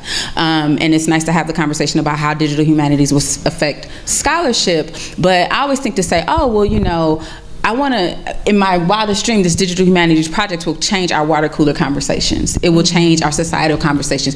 It will change when you asked about those myths, when you have those things that we take for granted that are wrong, but we take it for granted anyway. With this easily accessible material will change those narratives and change those conversations. So the scholars, we're collecting these materials and then we're digitizing materials, and then the scholars will access these materials, they'll write the books, and then the movies will be made, the television shows will be made, and then the wider populace will have a new understanding of what has happened. So you think about Hidden Figures, you think about, that's the only one I got right now. Think about Hidden Figures. You think about Wakanda. What's the name of the movie? Black Panther. That's the name of the movie. You think about all of these kind of transformative. You think about what Marshall, the movie that just came out. These kind of figures where we think about, oh, we know who he is or we know who she is, but we don't really know. We have. So now we're complicating the conversation. So it's beyond what we're thinking and nerding out. Yeah, we want to nerd out. We want to be able to nerd out, and also our neighbor who's not going to nerd out can also get excited about what we're excited about. And so that also makes that anomaly like, oh, I'm not the only one, there's somebody else. And so for my wildest dream, that would be probably it as well. So questions from the audience. We have about 5 more minutes. So anybody wants to nerd out on the microphone, feel free. Just first a quick comment and then a question. Kenva, you mentioned Flemmi Kittrell as a prominent nutritionist, but I want everybody to know she was a head of the home economics department that was right across the way for many years. But my other question is, and I'm going to use another term I just heard, knowledge production. Some of the contemporary people think we're just discovering these long-time stories. And just to give you an example, I have a photograph that was taken in 1908 that includes a picture of a float that alludes to Susie Taylor, who was a nurse during the Civil War. And one of my educated friends said they knew about that. So in other words, in 1908, how did they know about Susie Taylor? As if we just discovered this stuff in 1960, for instance, or today. So many people now are uncovering diaries, letters, and so on. My question is, and I heard you say somebody's researching scrapbooks, okay. What is the precedent here? In other words, why did our forebears write diaries? Why did Anna J. Cooper have the audacity to create a scrapbook? I had a conversation one day with Judy Moore-Latter, teaches communications here, and she had found some letters, love letters that were exchanged between her parents, I guess World War II or so. And she said there was a note in the drawer. She discovered it after her mother died. There was a note in the drawer that said, don't throw these letters away. So Judy said, they knew that we would want to document their stories one day. So the question is, are we looking at why they wrote, even Harry Jacobs, and so many other people that we don't know about right now? Why did they write, and why did they know that their stories would be important one day? And please tell us your name. Thank you. I'm Linda Critchlow White. Anybody want to take that? I think that Ms. Critchlow White, who is very well known for documenting data, hit it on the head, that they knew that these are important stories, and it's our obligation to bring them to the fore. But I also think that there is a nagging feeling I have is that I did a film called Freedom Bags with Stanley Nelson that looked at women and work, particularly household workers, in 1990. And at the end, the issue of a dream, and the woman ends the film by saying, "I wouldn't have no dream, mister. I was too busy working." And then she talks about her life and this work that she did. So dreaming can be important, but you have to put it within the context of people's realities. And so I think that that's the key, understanding their realities, and I also think respecting. It just becomes so important, as you said, to understand what are the institutions contiguous to these major institutions that may have existed long before them, when you remember that other than the University of District of Columbia, Howard's older than Catholic, Georgetown, American, George Washington, but it's in the sense that how do we sort of figure out how to fit Howard in when it probably should be the other way around? And I'm only using that in the sense of Xavier, but also these legacy institutions that Ms. Edwards is looking at. Many of them evolved right on the cusp of the Civil War, and they have hundreds and hundreds of records. Where are they? In people's homes. Who's looking at them? And more importantly, who's understanding this rich legacy that they've been able to weave into the social fabric of the community where they exist? Your question? First of all, I'd like to thank each of you for your presentations. This has just been a truly moving program. Dr. Clark Lewis, I think you probably don't remember, but I heard you speak at the University of Delaware many, many years ago, and I still recall how you gave me a new perspective on the shopping bags that the domestics carried home, and how they were a source of pride because it meant that they could come home at the end of the day and they didn't have to be live-ins. But I have a couple of technical questions for Dr. Phillips and for Dr. Moody Turner, and then one for everyone. For Dr. Phillips, can you talk a little bit about the percentage of materials that have been digitized, Black women's materials at Schlesinger that have been digitized, and how you go about prioritizing those collections that do get selected for digitization? And for Dr. Moody Turner, I'm curious to know, as you were working with the Anna Julia Cooper papers, did you get a sense of the extent of the body of her work that might reside outside of her papers, and is there any prospect for digitizing those materials? And then for everyone on the panel, as we are creating digital materials, so is everyone else. And Google in particular is moving things along at a great pace. How do we keep now from having such volume of digital materials that our materials aren't again hidden? And I guess expanding from that, is there any thought on the utility of portals or some other way of highlighting all of the materials that we are digitizing? Okay, that was an oral, that's going to be an oral dissertation. So I would say, I just want to invite everyone. What we're going to do is we're going to have a reception afterwards, so we want to invite everyone, and you'll be able to ask our panelists individual questions. And let me take yours. Hopefully it's short. It is. It is. Okay. Anna Rausch, And Department then of History. once you ask your question, we'll have the responses, and then we'll close out. Okay.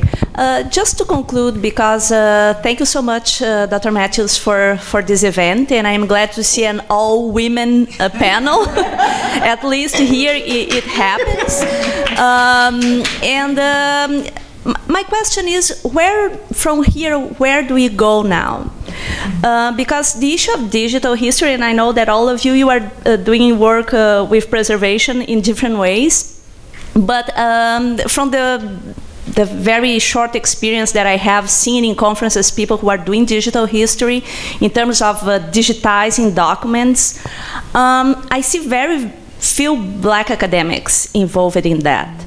And this is very problematic because I see, for example, one example of that is that program by the British Library, the Endangered Archives, and I see academics, and there are a handful of them, who are coordinating these projects and going indeed even to other countries to do this kind of work and collect Black archives. And after, at the end of the day, they own the archives. They control the archives. They come to the conferences and they display how many projects they are involved and showing that they control these projects. My question is whether or not there is anything being done because you are doing these individual initiatives, but I ask myself in terms of a group. I had a question the other day, like, oh, these archives at Moorland, that may be something to be done there to digitize that. I said, it's being done. You don't need to go there to digitize that for us. But it's very uncomfortable because in this space here, I would say that is pretty much a comfortable space because we are not being questioned about that. But most part of the time, when you go to these conferences on databases, the Transatlantic Slave Trade Database, I would say that is one of the biggest examples, is male-dominated and are white men who are doing that. And I think that we should be paying attention to these things because in the real world, this is what is happening, and I am really glad to see more and more projects of digital history, and urge you to continue doing that, and especially to establish these networks, because this is very important. And tell us your name. My name is Ana Araújo, Department of History. Okay, I have closing statements, probably good that I'm at the end. I'm a member of the group called FREED. I think Dr. Clark mentioned it, Female Reenactors of Distinction. We're a sister group to the Civil War, African American Civil War Museum. And so we have taken it as our mission to resurrect and keep alive the stories of freed women during the Civil War period. And so know that there are people out there working on the behalf of Black women's stories. In the absence of actual diaries, we find as much information as we can through research and give them a voice so that they are not lost in history and their accomplishments are made known. And so keep an eye out on what we're doing, and we invite your support, and also encourage you to come see the museum so that we can keep these stories alive. That's it. Thank you. Thank you. So much. Oh, wow. Let's go back. I'm going to answer as briefly as I can, which... Thank you. Which is not very brief. We'll go back to one of the original questions, which was about digitization at the Schlesinger and how much is digitized on Black women at the Schlesinger. And first, I have to say that we have a large collection, and in total, we have a small percentage of our collection is being digitized regardless of race or ethnicity, and it's less than 5% because there's so much material. It's a lot of material. We have over 3,500 manuscript collections and hundreds of thousands of published volumes, and so we don't have the capacity as of yet to digitize everything, and I don't know if anybody does, right? This is not, you know, but we do have quite a few collections that are digitized. Dorothy West's collection is digitized in its entirety and is available online. Our Oral History Project, Black Women's Oral History Project, is digitized and is available online, and we have portions of other Black women's collections like Polly Murray and Florence Kennedy are digitized and they're available online. And that is one thing that we are doing, is as we digitize things, we try to make them available online immediately.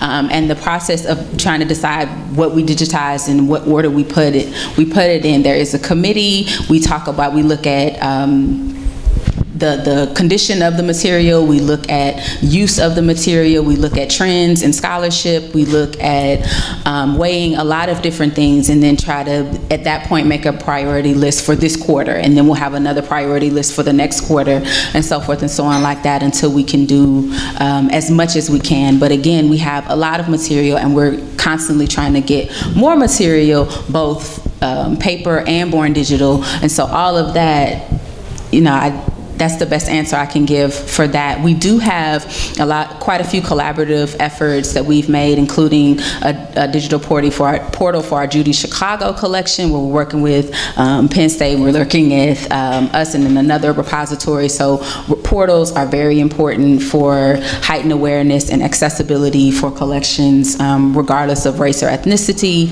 And where do we go from here? In about 2 weeks, the Radcliffe Institute is actually going to host a workshop where we've invited some 50 institutions, HBCUs, predominantly white institutions, Ivy League institutions, so the Big Ten, the sisters, state schools. We've invited the federal government, and we've, from National Archives as well as the National Park Service, to have a conversation about how we can work together and how we can work together as a collective and move our discipline forward as far as digital humanities and creating collaborative projects. And also we're trying to get people in the room so that they can have more projects like what Penn State did with Moorland, and what we've actually done a project with Spelman College, so to digitize some of the materials there. So we're trying to move the conversation forward. So in 2 weeks, and it will be recorded, and I will see if I can send links out to individuals so that you can have that information. So we're trying to help to foster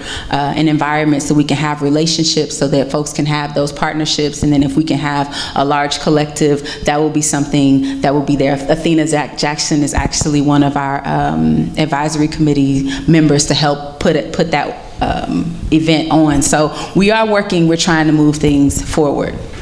It's as short as I can go. I'll make mine very quick. I do hope that, again, picking up on your dream issue, that people understand the importance of community-based resources and respecting the resources and the work that has been done. I'm drawing a blank, and I apologize. Archivist, the late archivist Davis from DC, Clarence Davis, and Bill Branch. Bill Branch. I apologize. Archivist Branch. Blame it on my head, not my heart. But they have done an incredible oral history collection of community-based data. And that is the kind of material I'd like to see us, because it's done, it has been done. It relates directly to the, I would say, the regional history, but they focus so much on the words, the actions, the lives, employment realities of everyday people. And it's just a huge, and there are many of those collections that are out there. And I would like to see a focus on not simply what can we do, but understanding and respecting what has been done, and how do we then incorporate that.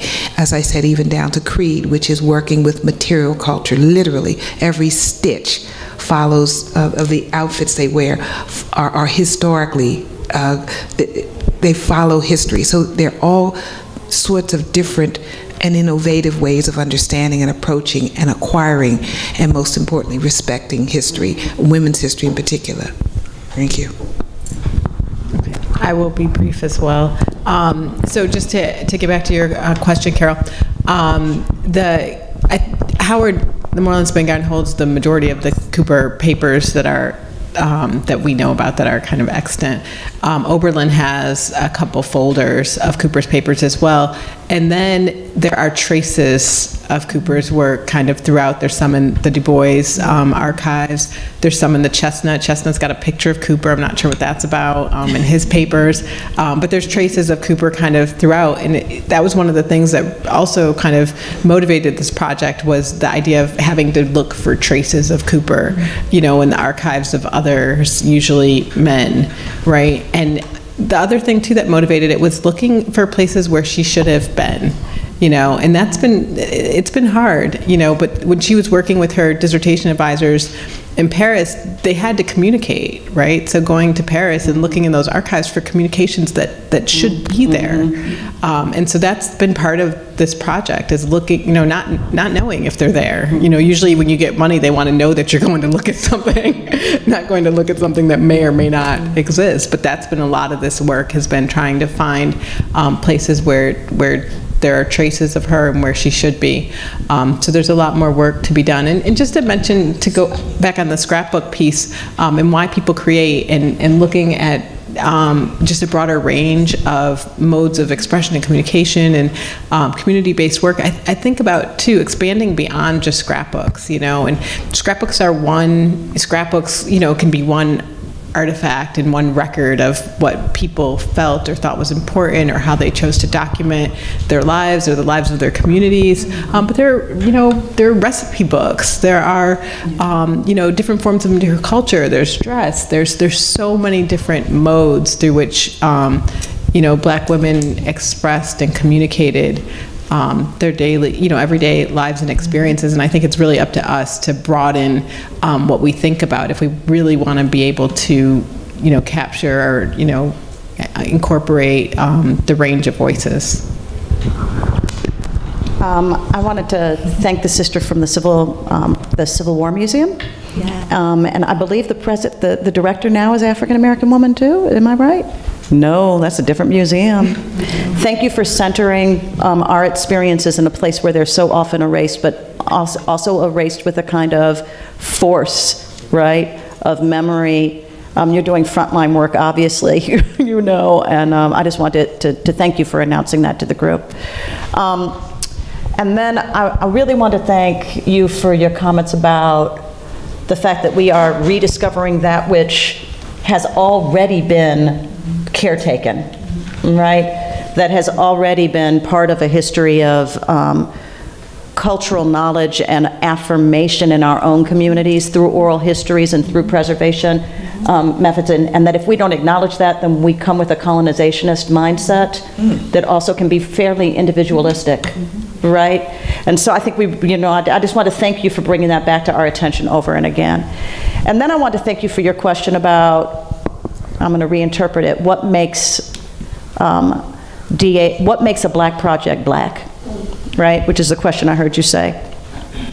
And how we can use a protocol of accountability, right? Friendly if it can be friendly, not so friendly if it doesn't need to be friendly, so that we can complicate the ontological questions and the colonizationist questions about academic gentrification, right?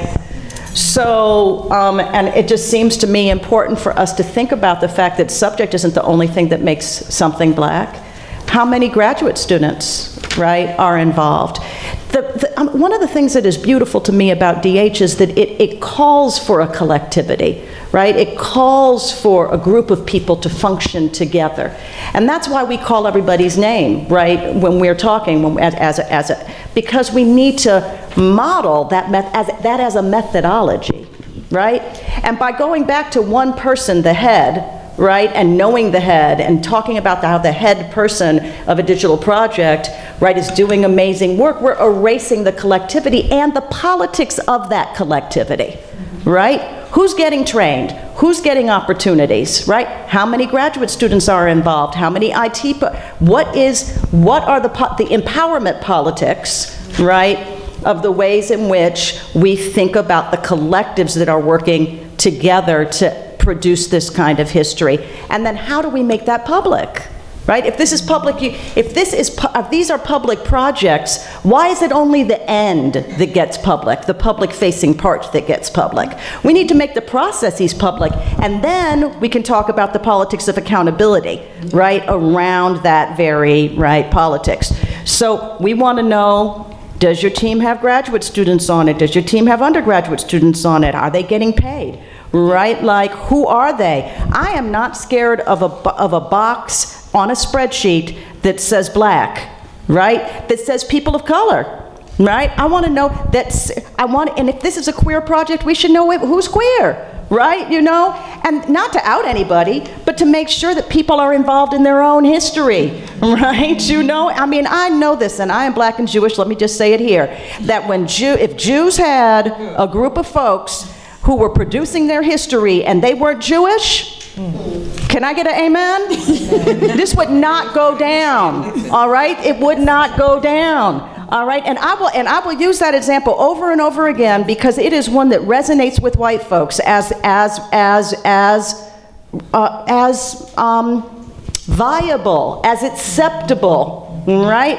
And so it should be acceptable to us to say that it is not okay to produce history that is a gentrified history, right? You cannot move into our neighborhoods, right, and not include us. We need some community-based agreements. Right, some CBAs in our own academic work. It's not just inclusion riders, right, which goes to a very different model. It is about community-based agreements, right, that protects the academic and intellectual and scholarly community that has been doing this work for decades, right, that cannot be moved out of the way at this moment. Right, that was preserved for decades through people's labor that cannot be moved away at this moment. So we're producing spreadsheets at this point. We're in the moment of trying to do that, that says, right, how many people are involved, who's at the head, is it the subject that is black, is it the leadership, right? And this is not about a kind of quantifiable purity.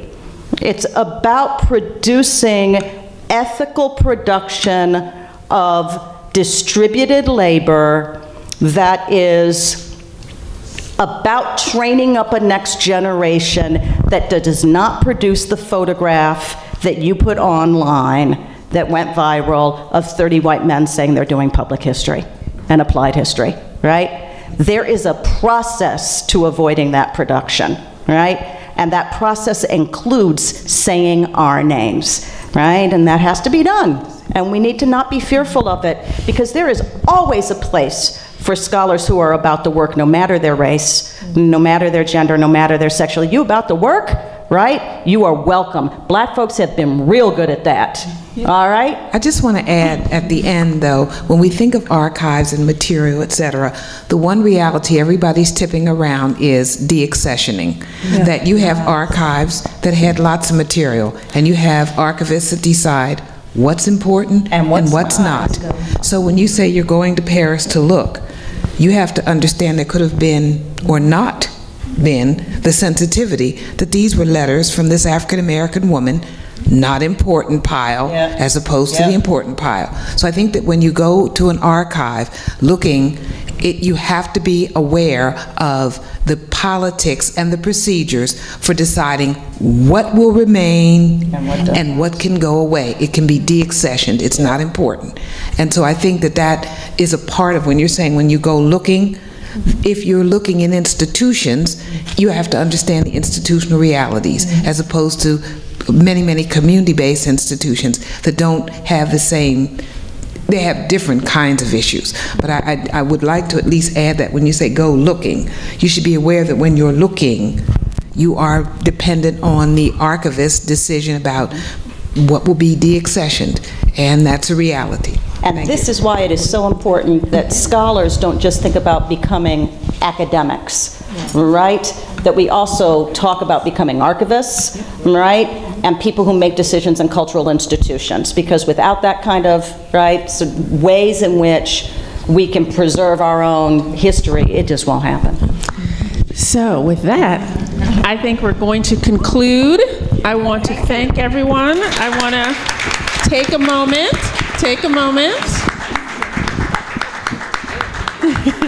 We have to do, I want to just do a brief close, and then Dr. Matthews has something to say. And as I said, we want to invite you all to join us for a reception across the hallway at the museum. But I definitely want to do a special thanks to Penn State University, the Eberly Family Special Collections Library at Penn State, Howard University Libraries, the Moorland-Spingarn Research Center,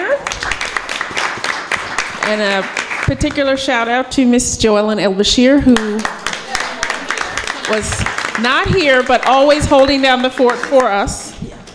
Our panelists, Also, Mr. Errol Watkins in the back for making this all physically possible, and all the staff, interns, and faculty who contributed to the project as a whole and to the event. Thank you so much. My name is Adrena Eiffel, and I have spent the last 15 years working in cultural projects. I consider archivists, librarians, historians, and academics some of my closest and dearest friends. And I really enjoy working then, and I really thank you all for being in my living room, because this is part of my dream, to have these conversations every week. And with that, I will give it over to another friend, colleague, Dr. Matthews. So I just wanted to share with you all, I have the access to the data as we talk about the data. And one of the great things about this project is being able to share this history with people around the world. And I just wanted to share with you the top 10 countries that are looking at the Anna Julia Cooper collection. And so, of course, the United States is number one. The second is France, Brazil, the United Kingdom, Slovakia, Canada, India, Haiti, Indonesia, and Australia. So those are the top 10 places interested in the history of Anna Julia Cooper. And I thought Slovakia was most interesting because I'm like, and the top institution is the University of Edinburgh in the United Kingdom. So I wonder what they're looking at and what they're up to. So it's just one of the most exciting things to be able to digitize these collections and share them with the world and have people from everywhere being able to have access to them. Because that's what it's all about, providing access. So thank you all for coming. Enjoy the reception.